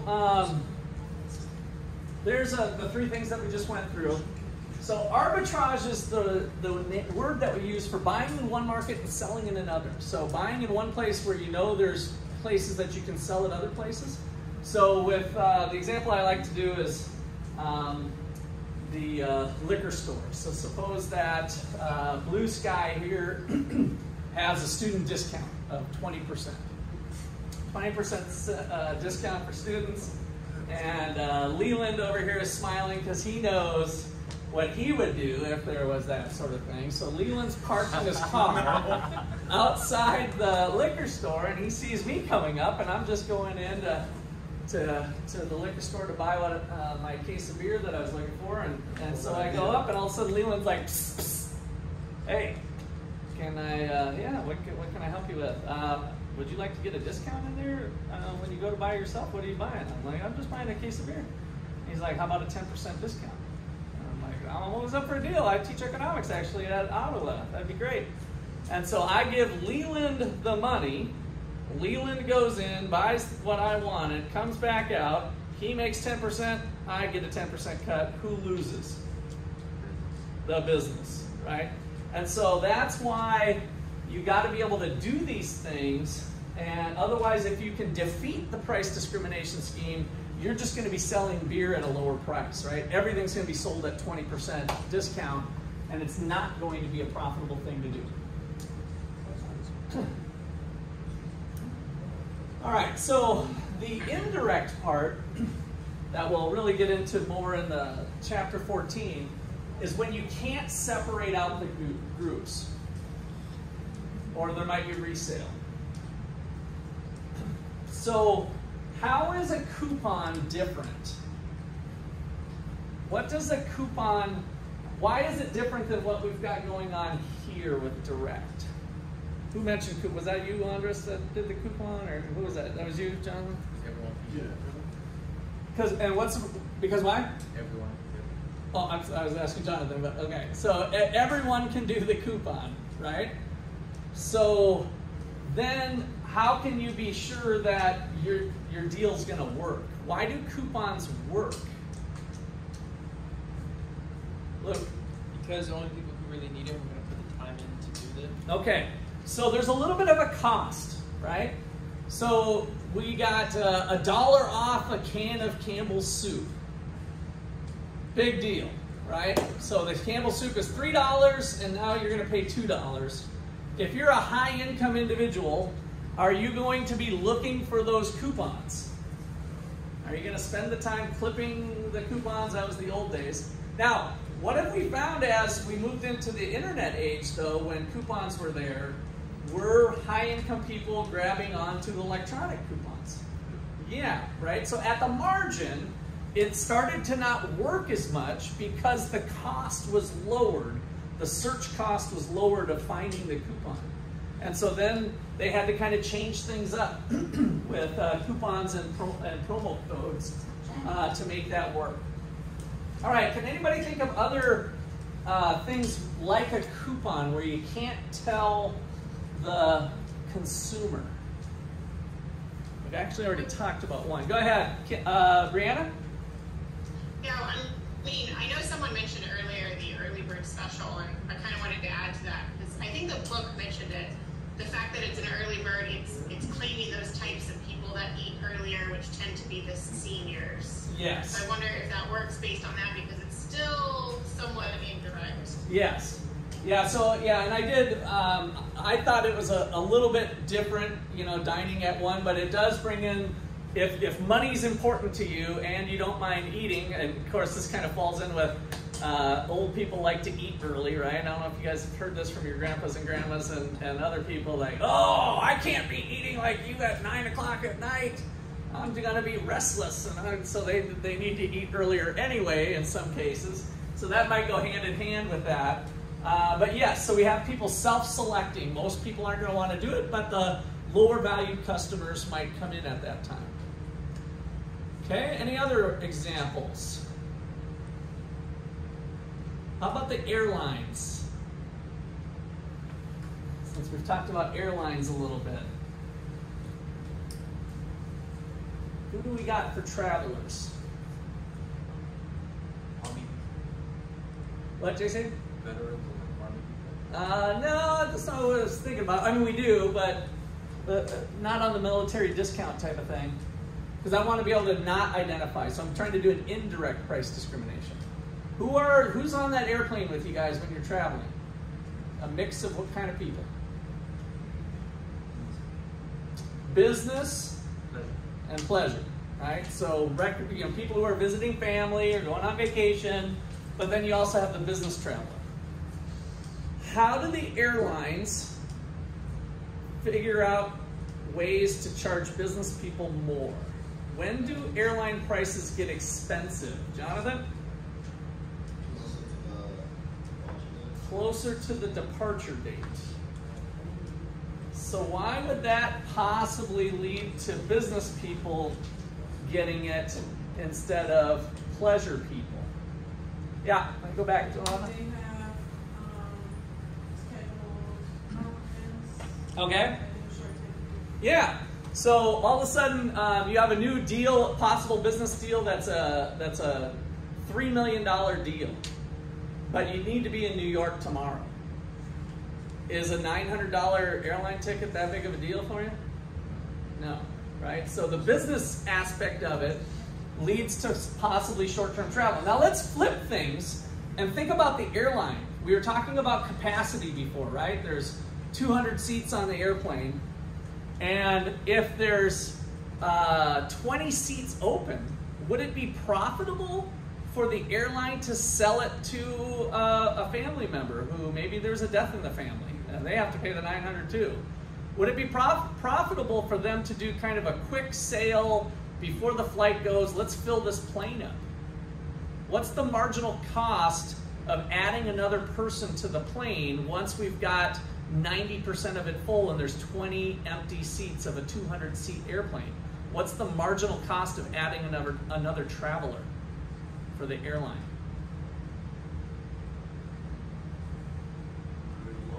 Very low, right? Think about it. What else are they added? They're already going to serve the other 90% of the people. So from the airline's perspective, the marginal cost is darn close to zero. What are they going to lose? Their bag of peanuts and a Coca-Cola. So what are we up to? $5. Let's just pretend to pick a number out of the air. It's $5 of variable cost to put them on. Would it be profitable for the airline to sell that extra seat for $50? Yeah, it would be, if they wouldn't find themselves in a mess later. Because what would consumer travelers, what would residential travelers, people who are traveling for vacation, what would they start to do if they knew the airline was going to have cheap prices closer to the end, like the day before the flight? They wait, right? And so that screws up their whole price discrimination scheme. So even though it would be profitable in the short run, if you will, right, in the very near term, to sell a seat for $50 when my marginal cost is $5, they don't do it because they're in it for the long haul, and they figured out that I want to be able to capture the business travelers who are more than willing to pay $900 for the flight and get the recreational travelers to pay the $350. And so one of the ways they do that is through the timing.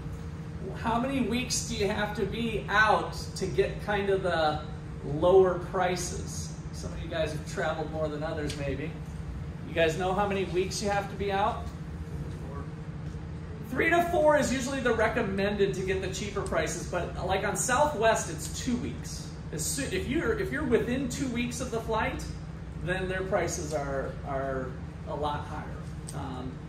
So for Southwest Airlines, they've kind of chosen the 2 week, and everybody kind of knows it's 2 week. But yeah, 3 weeks is kind of usually the recommended amount of time. For some of the better pricing for airlines. Historically, I don't know if that's still true. That was an old study from probably 10, 15 years ago that was optimal timing for getting the lower price seats. Okay, so lots of different things to be thinking about, and that's kind of the issues with indirect versus direct. So, little quiz time. Tickets to a movie theater, senior citizen student discount, direct or indirect? Direct or indirect? Direct. Grocery store, discount coupons, in-store weekly newspaper inserts. Indirect. Indirect. Airlines, business versus economy. Indirect. All right, so how about our company, which for a lot of you is OU, but not everybody here. Price discrimination at your company. I might be interested in some of maybe Kim or Caleb. I can't remember where you guys work, or other people that are non-OU. Maybe you guys have side jobs for that matter too. Jonathan? Mine would be a similar case, but I'm at a Christian school, and so sometimes if a parent... What level of school, Christian school? K to 12. Okay, K to 12. So if a parent can't afford it, we might be able to work with something else. Ah, okay, okay. Yeah, so if they come to you and say, oh, we'd really like to come to your school, but here's our income situation, and you guys have a process of having some scholarships, right, or something, whatever you label it, or differential pricing. Yeah. And do the other families know that you do that for lower income people, or does it just kind of stay hush-hush? I think it's more hush-hush. Okay. I don't think it's a big secret, but I don't think it's published either. Yeah, so sometimes the price discrimination could be a little more open. Like, people might understand, like, oh, I understand we want to help lower income families, so I don't care that I'm paying $20,000 a year for my kid and they're only paying 10 or something, right? The school has a policy and whatever, maybe X amount of scholarships go out to lower income people, right? So it's possible that the price discrimination could be open, but typically it's more secret, or we just don't tell people about it, right? Do we tell our student athletes that everybody should publicize what their scholarship level is? No, right? So we try to say, oh, don't tell people what you're at, it's not important, everybody's unique, blah, blah, blah. So do sometimes lesser skilled people get bigger scholarships than higher skilled people? Yep, right? Because guess what? It's not all about the athletics, is it?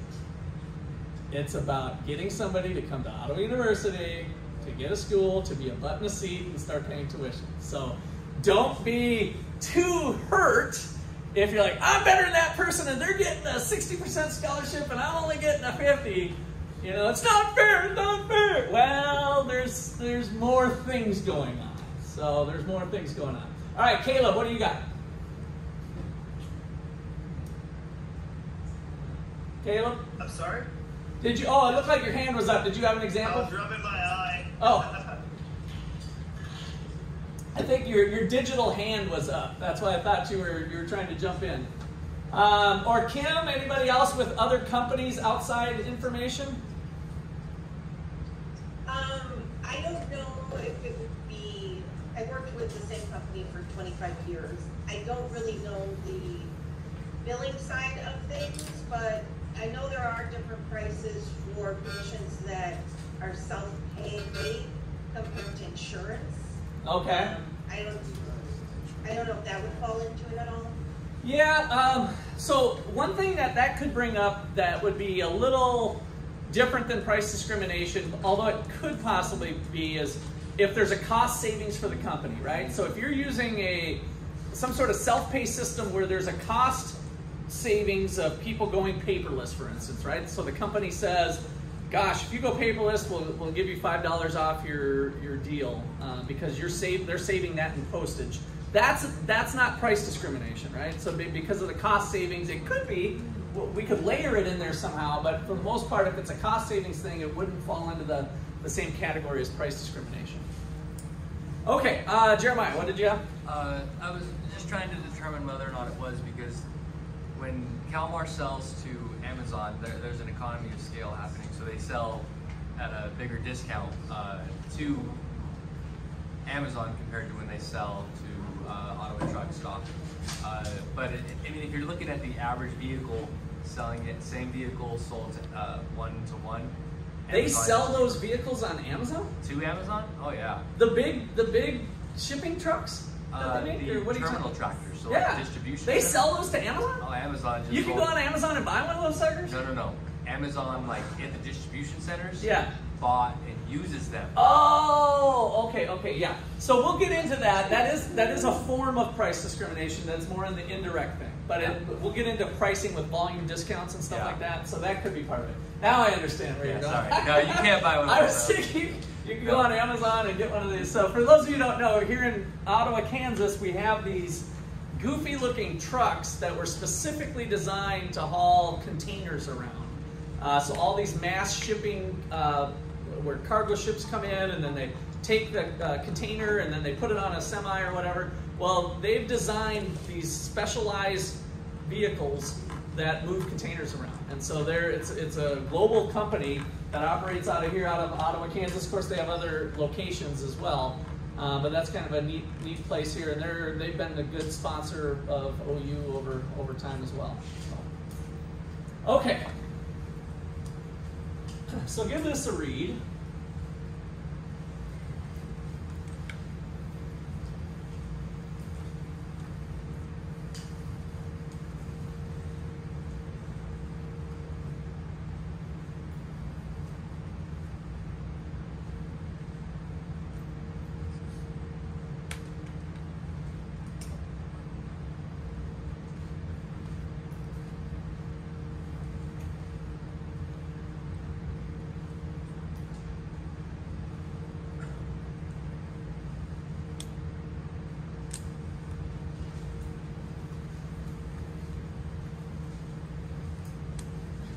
Okay, so you guys got the gist of what's going on here. So $120 was kind of the worldwide single price, but we got this new market, lower income country.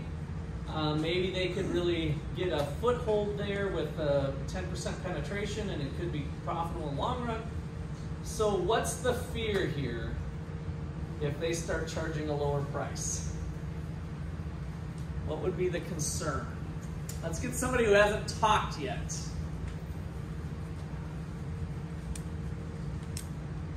And I will go to the random number generator as needed. JC, number between 7 and 13. 1, 2, 3, 4, 5, 6, 7, 8, 9. Sorry, we heard from you. Yeah, you participated. Here's for you. Samir, you've been a little quiet. I think you did do one, but I'm going to take you out for on this one. So, what do you think there?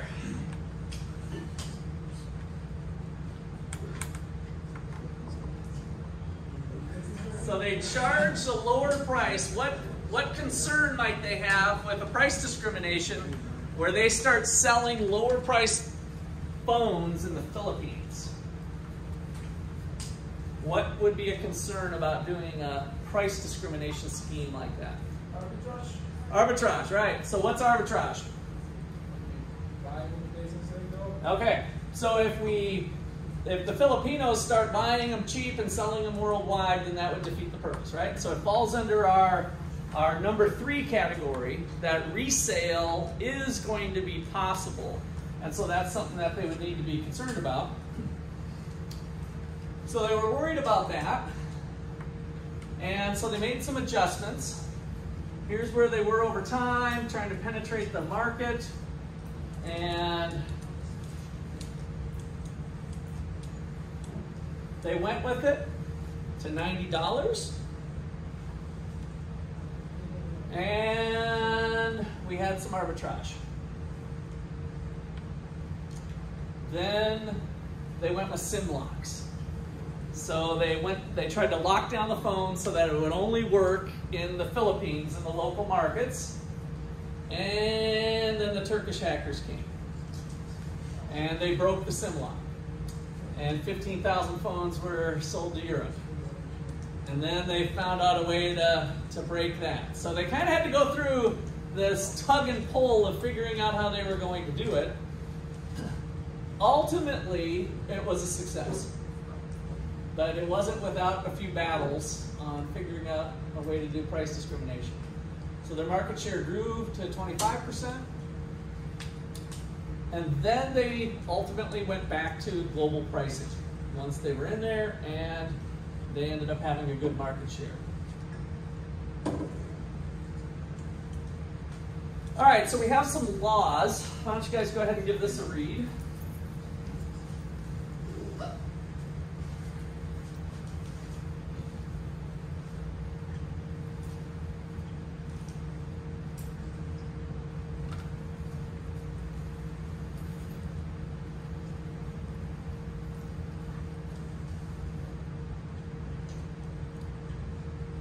So where have we had, what does this resonate with you? Like, what company comes to mind where we got maybe some supplier discounts going on?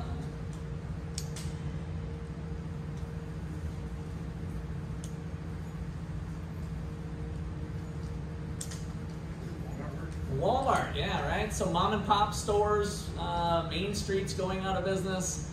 So this kind of happened, the Robinson-Patman Act, I can't remember exactly what year, but 1942 comes to mind or something. So it was a while back, but they saw kind of the growth of that and pushing small businesses out, so they try to pass a law. And I don't think this one gets enacted as much because when there are lawsuits, you know, like you were saying with Amazon or big sellers that they could buy those trucks, we're going to contract with multiple, and so the price discount would be justified. So that's something that kind of usually takes a lawsuit, but there have been attempts over time to change the laws on how these companies interact with each other. So would it run afoul of that law if you said, well, this volume discount is available to anybody who purchases at this volume? That's right. That would be the carve out for it. Yes, is that it's not special pricing. You can get it too, but you got to buy 100 of these or whatever. Well, I only want 2. And so you're right. If you're equal treatment for everybody, then that would get around that. It's indirect discrimination because it really only benefits the large right. players. It'll still benefit the big ones, but it's open to everybody. Yeah.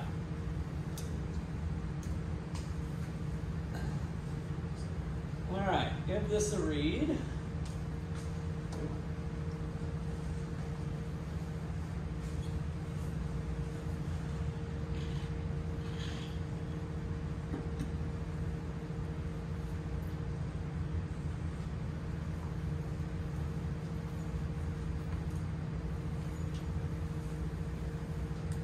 So there's been a lot of learning that's gone on since the World Wide Web evolved, but this was one price discrimination. You know, it's just that drop down, right? Are you a business or are you a consumer? And then all of a sudden you get different pricing for the exact same computer. So what have companies done when they found out, oh, well, people started learning, and the boss just says, oh, well, just click small, medium, don't click large, even though we're a large business. Right? Again, and once that learning comes out, and then everybody's buying them at $11.97, and it doesn't work anymore. So what do computer companies do now to kind of separate out business and consumers? Yeah. Discounts for buying. What's that? Discounts for buying. Okay, volume discounts, which would kind of bring us back to the other discussion, so that's possible. But how about on individual purchases? But that is one way. What have you noticed with a business grade machine versus the consumer grade machine? What are some things that the company might do? Jonathan? The processing power, right. So we might just change a few tweaks. This is model 646X, which is the business grade machine. And this is model 646C, the consumer grade machine, right? And so if you look at them side by side, they look identical, but one has a little bit slightly faster processor, one has a little bit more memory or something, right? They do some little tweaks. So what they do now is for the business grade machine, they'll add $20 worth of up to it, right? A little higher processor or whatever. So at the cost at the margin is only 20 bucks. But they get to charge $13.39, right? So the business machine is indeed a little nicer, but not that much nicer. But that was enough to get a differentiation so that they can get customers paying for the higher valued machine. I kind of just did this for the Gortney Institute. I just bought my first MacBook Pro Air M2 chip so that Luke can process videos for the Gordon Institute a little bit faster. And so they had the M1 chip versus the M2 chip. I'm not a Mac guy, so I was learning all of this. But you know, it was $200 more to get the M2 chip. How much do you think the incremental cost for Apple was of that M2 chip versus the M1 chip?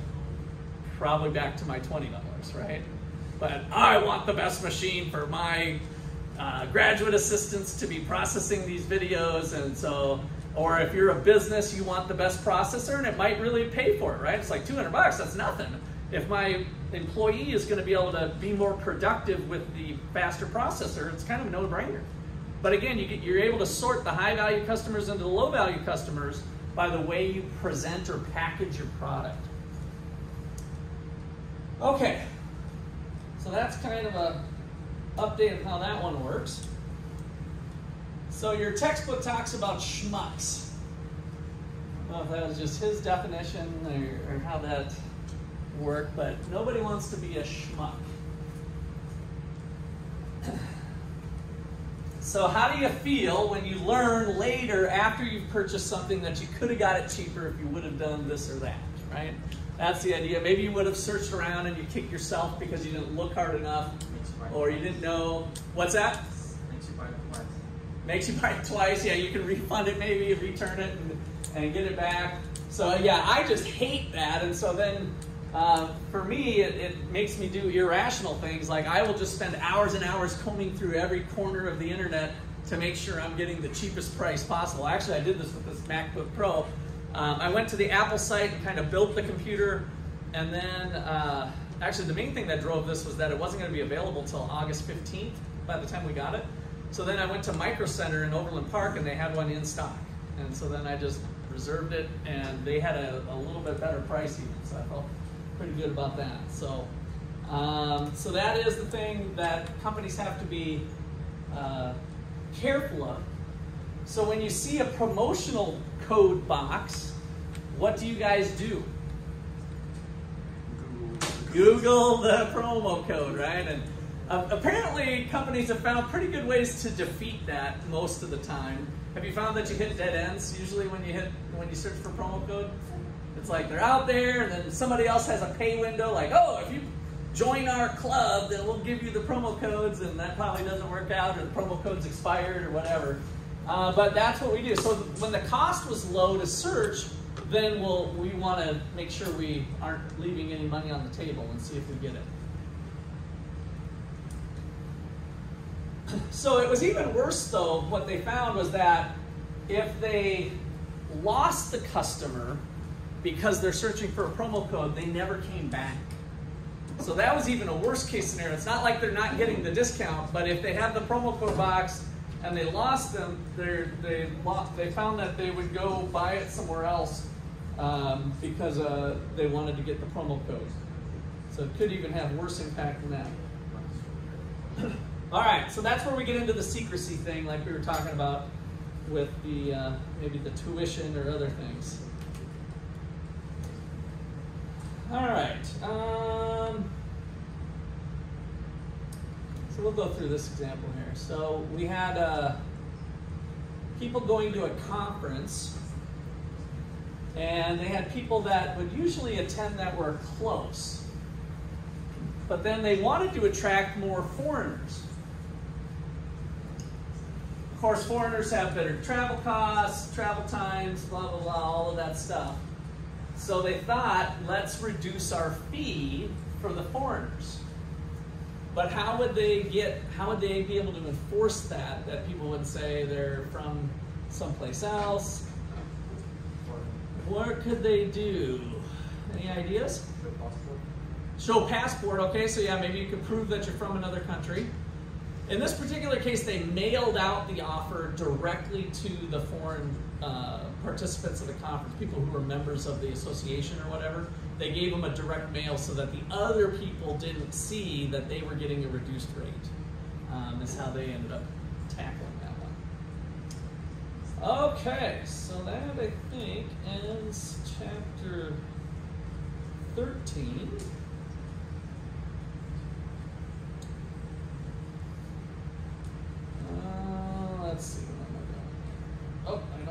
this in here.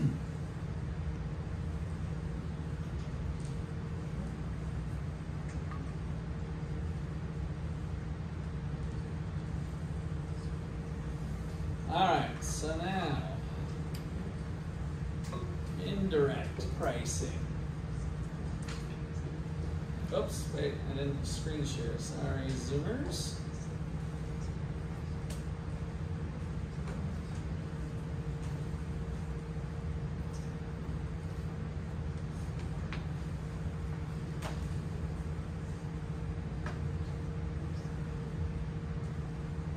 Okay.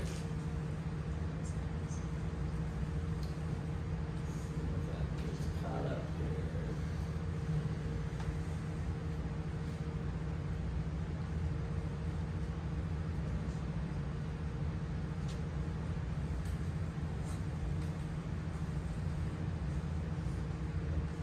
There we go.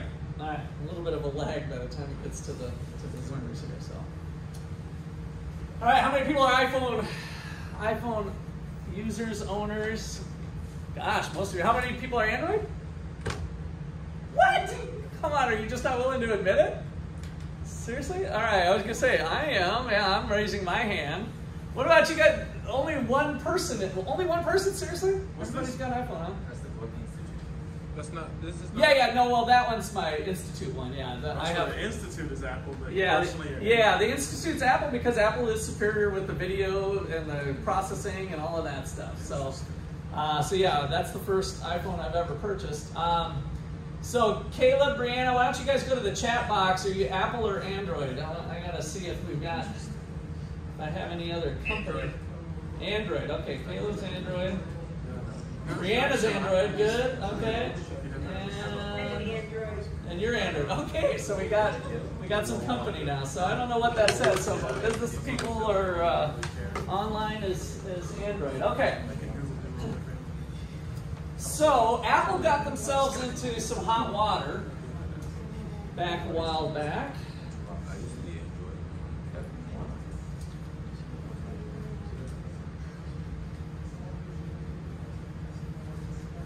So it seemed like a good idea to get the old ones gone, but they ended up having to unravel the whole thing. So price discrimination goes on in this way too if we think about clothing. If you're a high value, high fashion person, when do you buy the latest thing that came off the runway? When it first comes out, or 6 months later when it's on the outlet mall? When it first comes out, right? So same thing here, the high value Apple customers are the first ones in line, standing in line to get the new product or whatever. And so there's your high value customers. And so they did the price discrimination by offering the discount, but it was too close to them. And the high value customers felt like they got gypped. And so they ended up cutting the price for everybody. So that was a pretty expensive mistake for Apple with the pricing that they did and the negative publicity that they got. I don't know why this thing's staying up here. Let's see. I wonder if it's because this is on. Show chat, let me put this. Apple, Android. Oh, Noah was Apple. Oh, Noah's the other one. So we still got that pattern. Okay, there we go. All right. So how many of you have owned an inkjet printer? Okay. What did you find out after you ran out of your first one that came with the machine? It's expensive. So that stinks, doesn't it? You're like, oh, well, this is pretty reasonable. And honey, it's only $60. Let's get the color printer. And then, of course, the green is the first one to run out.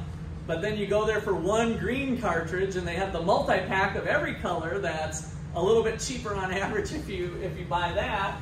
So ink cartridges are kind of a pain in the butt.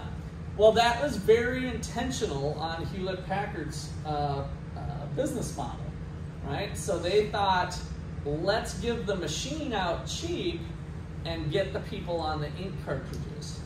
So that was a form of price discrimination with complementary products that was indirect. And why is this not advancing? There we go.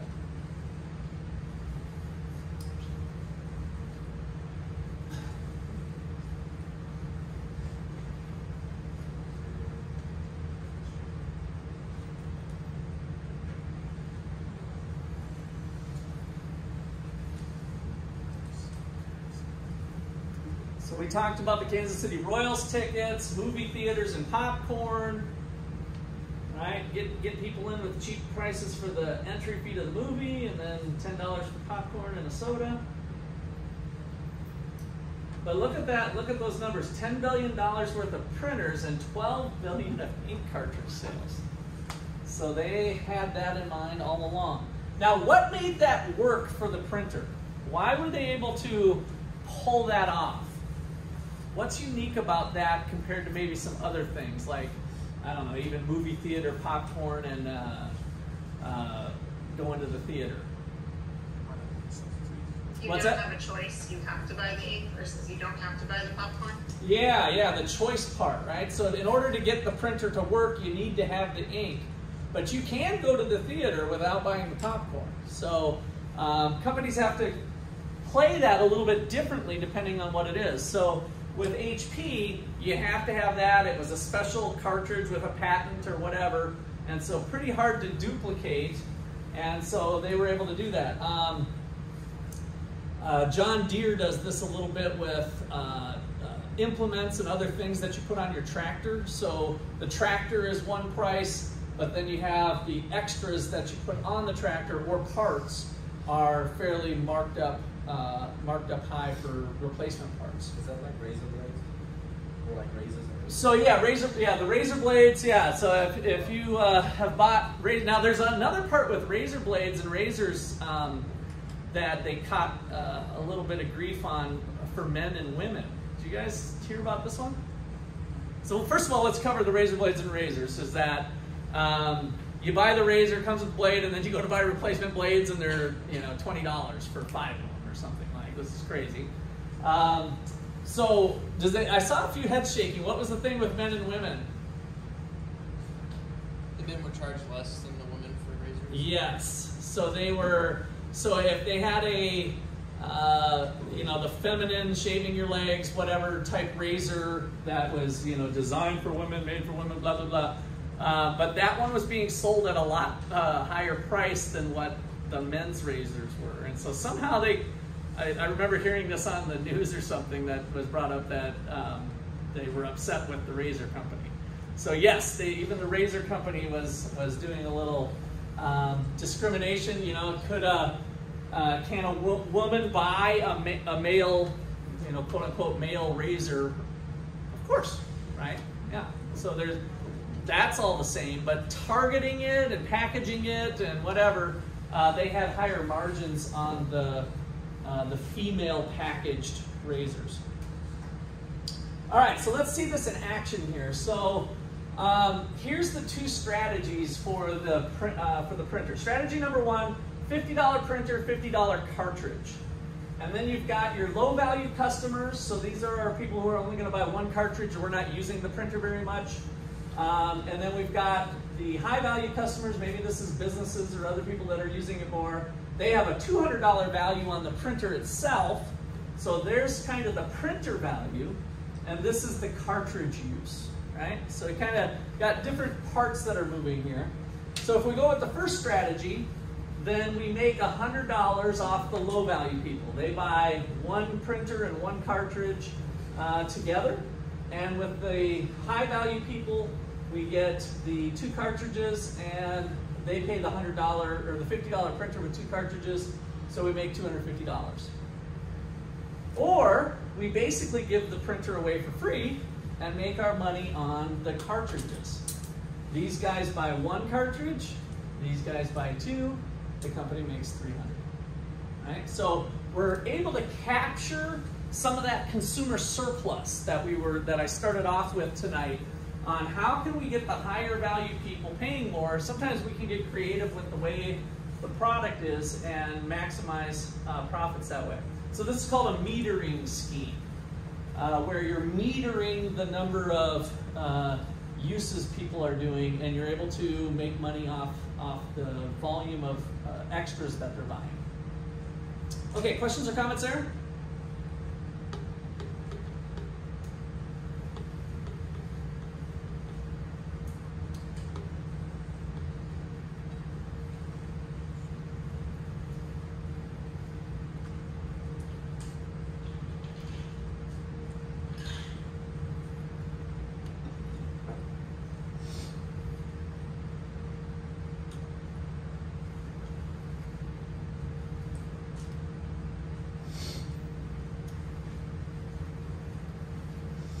So I remember the competitors coming in with the refillable ink cartridges. Do you guys remember those at all for the HP? Like you could buy your own ink and you had like a syringe or something that you'd refill the refillable ink cartridge.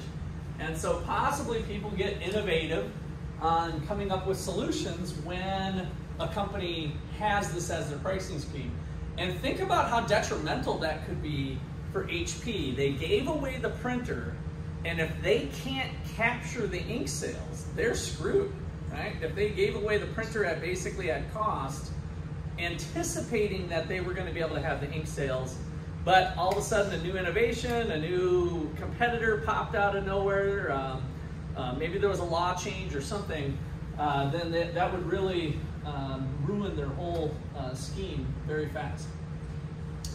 Okay, so tying, for me, rings a bell for real estate. So a tying arrangement would be something like, you're trying to sell your house and I'm your real estate, so we got taught this in real estate school here when you're getting your license. If you use me to sell your house, I'll discount my commission on your next house. So the sale of this house was tied, the commission rate was tied to you doing 2 transactions with me. So that's a tying arrangement, and that is against the law. So, but people have tried to do this for ages. So businesses like construction companies, you use our construction company and our agency, and we'll reduce the rate for you on the sale of the home. Something along those lines where you're tying 2 independent things together and forcing people into it can get you into antitrust laws. So that was another thing to try to break up small mom and pop versus big businesses and other things to keep competition alive was the intent. All right, questions or comments there? Any of that?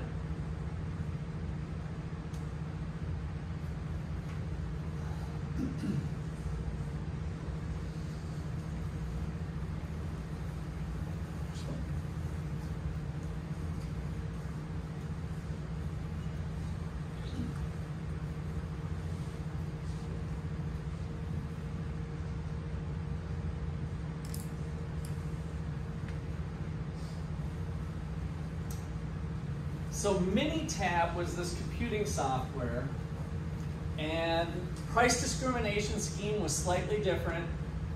The student version, like we talked about with some other things, versus the full-featured model for businesses. And it was a pretty significant difference, right? So $50 versus $11.95.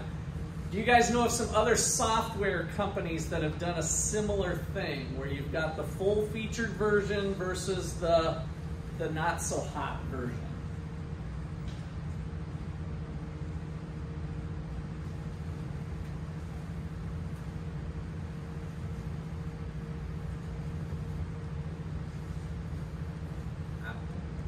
Apple with what? The Google phones, and then they make that SE phone. Oh, okay. Yeah, they have different versions that they do a little bit. So that could be with processing speed, or it doesn't have all the functionality. Okay, that could be a possibility. Other software come to mind. Microsoft, like what? I think you're right. Like offering all the like Excel and PowerPoint for students cheaper. Okay, so the bundling of that package. Now, I think in some cases it might not have all the features available with it, but I'm not positive totally with the Microsoft thing.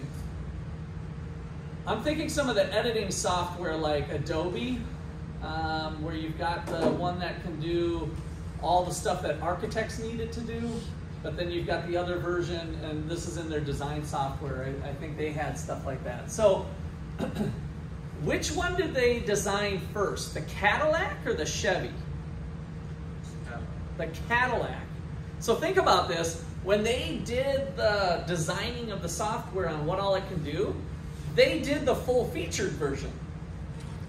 So in order to sell it and price discriminate and hopefully make more money, they broke it, right? They unplugged some of the features, like, oh, okay, well, if we make it this good, then we know that businesses won't want to buy this version, but the lower valued customers might, right? So they get creative on breaking it, in a sense, or making it not function as at the same level that they originally designed it for. Okay, so kind of an interesting way to do some price discrimination that way. So here's the numbers again. So with software, we got the home users and the commercial users. We got the businesses. So with the full-featured version, they're willing to pay $175. The disabled version, $150, right? It's like, I'm not going to use those features. Yeah, it'd be nice to know I could, but in reality, I don't value those extra features that much. But the business over here, the disabled version they value at $200, but we really need that additional functionality to do what we want to do and be productive at work. So their differential is higher with the full-featured version. So then how can we do this? Well, sell only to commercial users at a single high price. In other words, just do the full-featured version. And we make $500 and forget about the low-value users. Or we do this versioning and we price it at $175. I'm sorry, this wasn't the versioning. This is just to price it at $175. We're of course going to sell it to the commercial user, and we're going to pick up the home user. So $175 plus $175 is $350, or the disabled version. So $150 at the disabled picks up the home user, and then the full featured at $449, and they could have even went a little higher here, but that would be the price they could do incrementally to pick up the business. And so that's how we can stage things to be profitable, and why we see some of these things in the market. Okay, questions or comments there? Yeah, Jonathan? I think the textbooks gives the rationale for the $449 because it's to do with the consumer surplus. Yeah, it was the amount of consumer surplus above it. Yeah, I think it's, so it's just $1 yes. under their differential to pay. Okay, anything else there?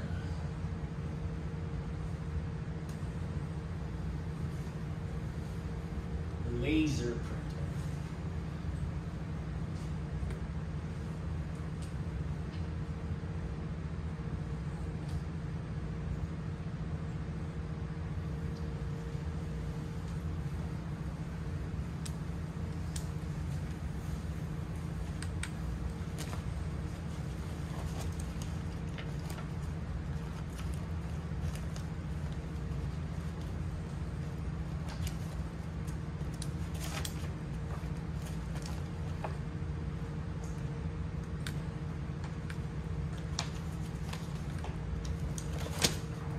So same concept going on here with the laser printer. Businesses want the faster product, and households don't need it that fast. So let's break the machine.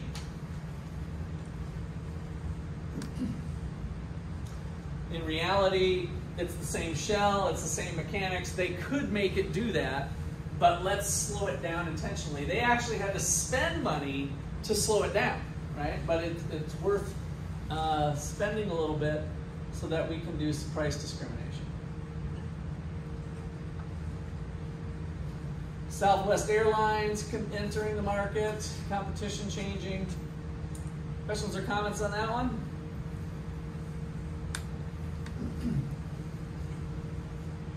All right, now we got our volume discounts. So again, this type of discrimination is open to anybody, but you have to buy that volume. So it's indirect in that respect. So we've got a willingness to pay of 7 for the first unit, 6 for the second, 5 for the third. So this is just our downward sloping demand curve. Right? So if we draw this one out. Let's get a little board work going. So 1, 2, 3. $7. What was it? 6, 5. Yeah, okay. So 6 and 5. Now the difference here, compared to what we were doing before, is that this is you. All right, this is your individual demand curve. When I put it on the board before, students and non-students, and then the market demand curve, we all kind of face the same thing, right? We might want one of them. Maybe we'll have two, but I don't really need a second one. But if it was cheap enough, I might do it, right? So this is all you, your individual demand curves is what we're focusing in on here. Okay, so to get 2 units, you'd have to have a price of 6. And so now we've got our consumer surplus going. And let's see if we can make some money.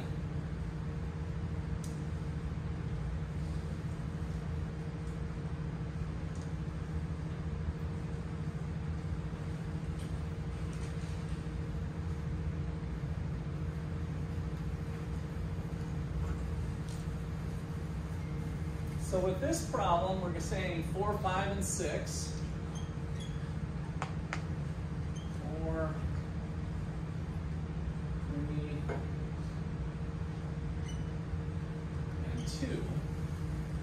If my marginal cost is $1.50, then could I get these sold? Right? That's what I'm trying to do. But we got to find a way to do it at a lower price without lowering the prices of all the units. So this particular type of problem can get a little tricky if we're trying to keep people in one spot or the other. If we make it too cheap, then everybody buys the volume discount. And that might not be as profitable as having some people buy it at the higher price and other people at the lower price. So we need to kind of be thinking, how are people going to behave? Is their elasticity of demand different enough? All right, so here's some options. Volume discount. Buy one, $7, the second at 6, the third at 5. So we just keep saying the extra unit falls right down the demand curve. Would be one way to do it. Buy one for 7, but we'll give you a $1 discount if you buy a second one. And so is that worth it to you? Yeah, your benefit, marginal benefit, is the demand curve's marginal benefit curve. Your marginal benefit is $6 and the cost is $6. So that's the volume discount thing, is just kind of trucking along the demand curve. But usually we wouldn't be able to do it perfectly like that because everybody's different, right? The different willingnesses to pay. And so what companies end up having to do is the buy one, get one free or something like that is this type of discount. Another technique is the two-part pricing. So Costco charges a membership fee. The golf course charges a membership fee maybe, and then you have to pay for every round. It's not free maybe. Some places will do it for free. You pay one membership fee and you can go as much as you want. Other places might have a fee per use. So by charging a membership fee, what are we trying to get at? Well, we want to get that consumer surplus as the upfront fee. So here with this particular problem, the consumer surplus was the difference between the $27, which was all of the units, all the way up, adding up the 7 plus 6 plus 4, 5, 4, 3, 2, and the cost of 6 units at a marginal cost of $1.50. $1.50 times 6 is 9. So that would leave the consumer surplus area of the triangle that we've been talking about. And here we're just adding them up. So now we've got $18 of consumer surplus. What if I charged an $18 membership fee and then let you buy as much as you want at the cost? that might be a way to do it, right? If I can charge a big enough membership fee, grab onto your consumer surplus, or at least some of it, and then sell them at cost, or have a little bit of a variable cost pricing. So what other businesses do you guys come to mind that do this type of thing with the two-part pricing? I guess I mentioned a couple of them, but Gyms. Gym, so gym membership, good. What else? Like Prime Video, you rent out the movie. Okay, sure, yeah, for Prime Video, yeah. So Amazon does the membership fee, and then you've got the products that you buy, and you get free shipping or whatever. Okay, any other ones coming to mind? Costco. Costco, good. So Sam's Club and Costco kind of followed that model. I got originally sucked into Sam's Club because of car tires. They had the cheapest car tires, and I remember buying into the first Sam's Club membership that was in town because I wanted to get some car tires, and their tires were basically the membership fee plus the tires was cheaper than where I was finding tires elsewhere. So I'm like, okay, perfect, I'll do that, and then I've got a membership to Sam's. So, Luke, To do like And car the washes. fuel costs. and the fuel costs, yeah. I was in like the car washes are starting to do that kind of. Oh yeah, the one in town, the car wash in town does a membership fee thing of, so is that per wash you pay something too, or is it, no, that one's unlimited washes if you're They have like a deal where if you have the subscription, you come in on like a Tuesday or something. Oh, and you okay. get like their top service for a discount. Okay. If you have the subscription or something. Yeah, so the car wash in Ottawa here kind of had a membership fee type of base. Okay, any other ones coming to mind? All right.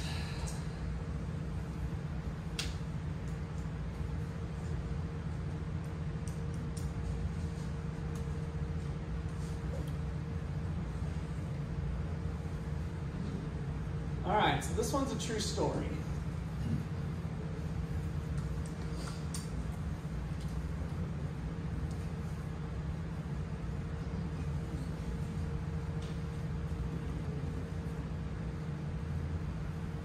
Okay, so I moved to town, and AT&T doesn't know me from anybody else, right? They don't know my willingness to pay of what I'm willing to pay for cable or internet or phone, right? I'm just a customer out there.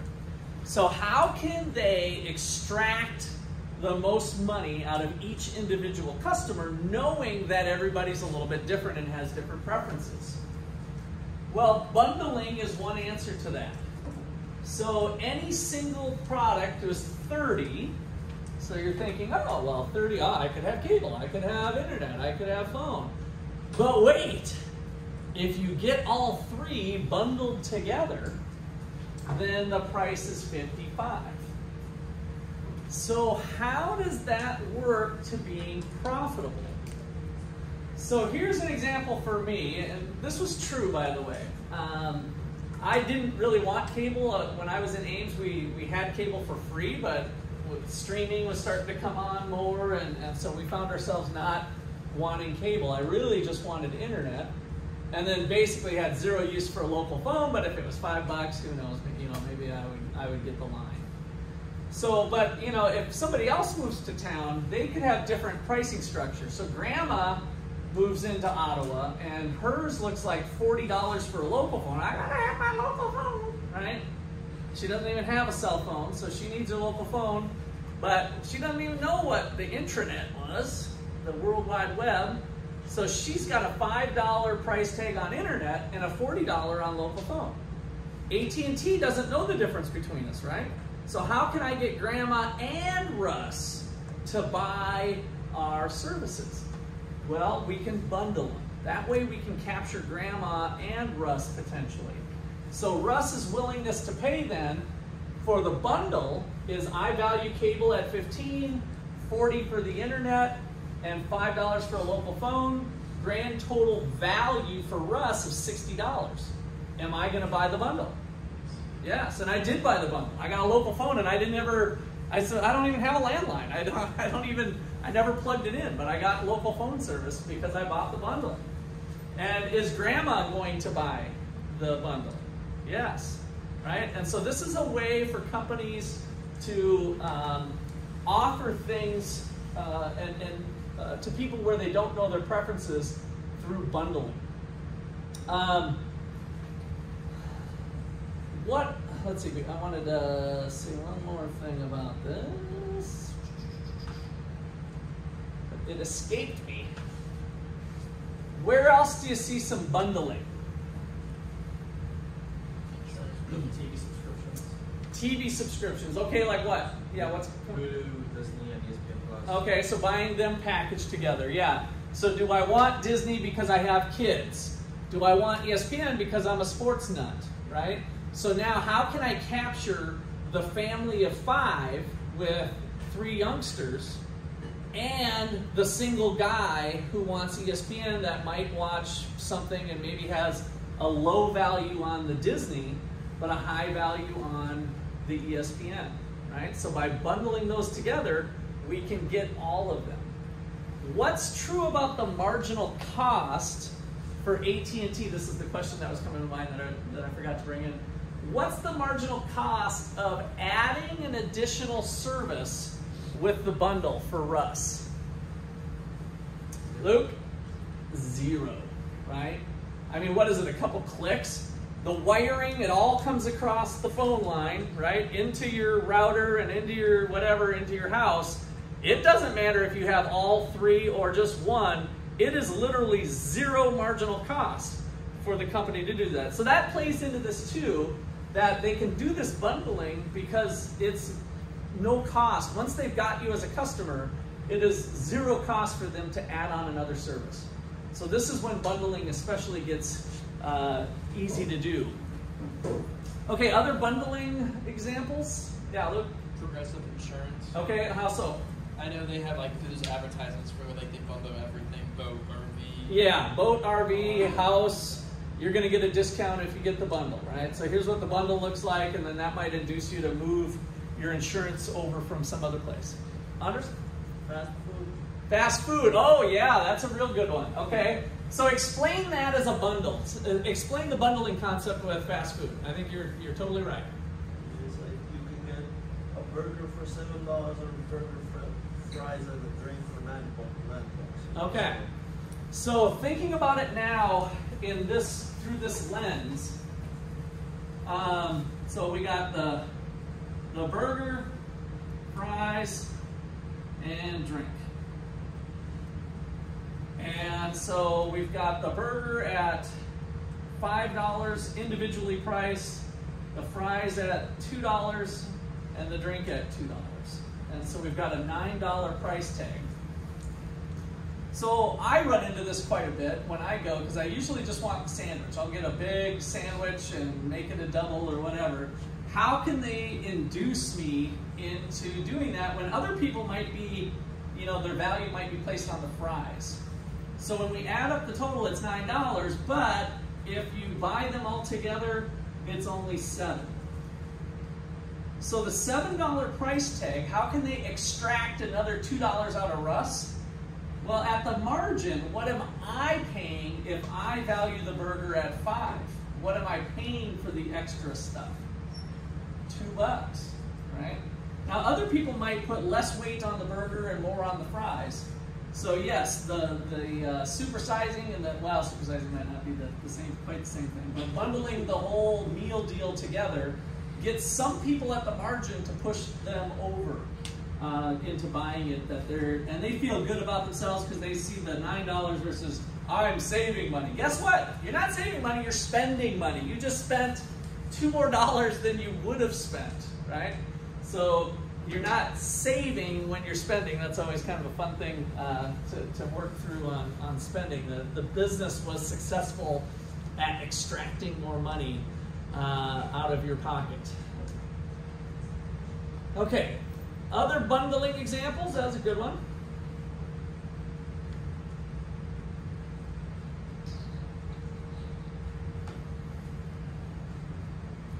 Caleb, is your digital hand up just by accident, or is it you got a digital hand up? I see. It looks like, or maybe you don't see, judging by the expression on your face.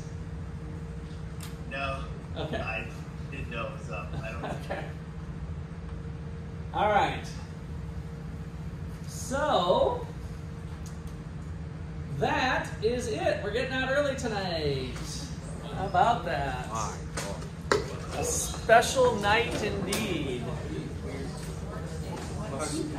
We got class next Wednesday, right? Russ, we got class next Wednesday. What? Wednesday for class. Yes, I'm glad you remembered. So I have a conference that I'm going to be at through Tuesday, so that's why I moved for Wednesday. So next week is Wednesday at our same bat time, same bat channel. But Wednesday next week for class. Thanks for the reminder. We're working till 6 on Wednesday. We're working till 6 on Wednesday, so I'll be like probably 20 minutes late. Okay. All right. Yeah, we'll make it work. Yeah, we'll make it work. Okay.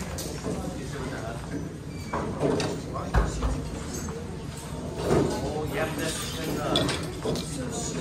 they're talking about contracting out from them. Question?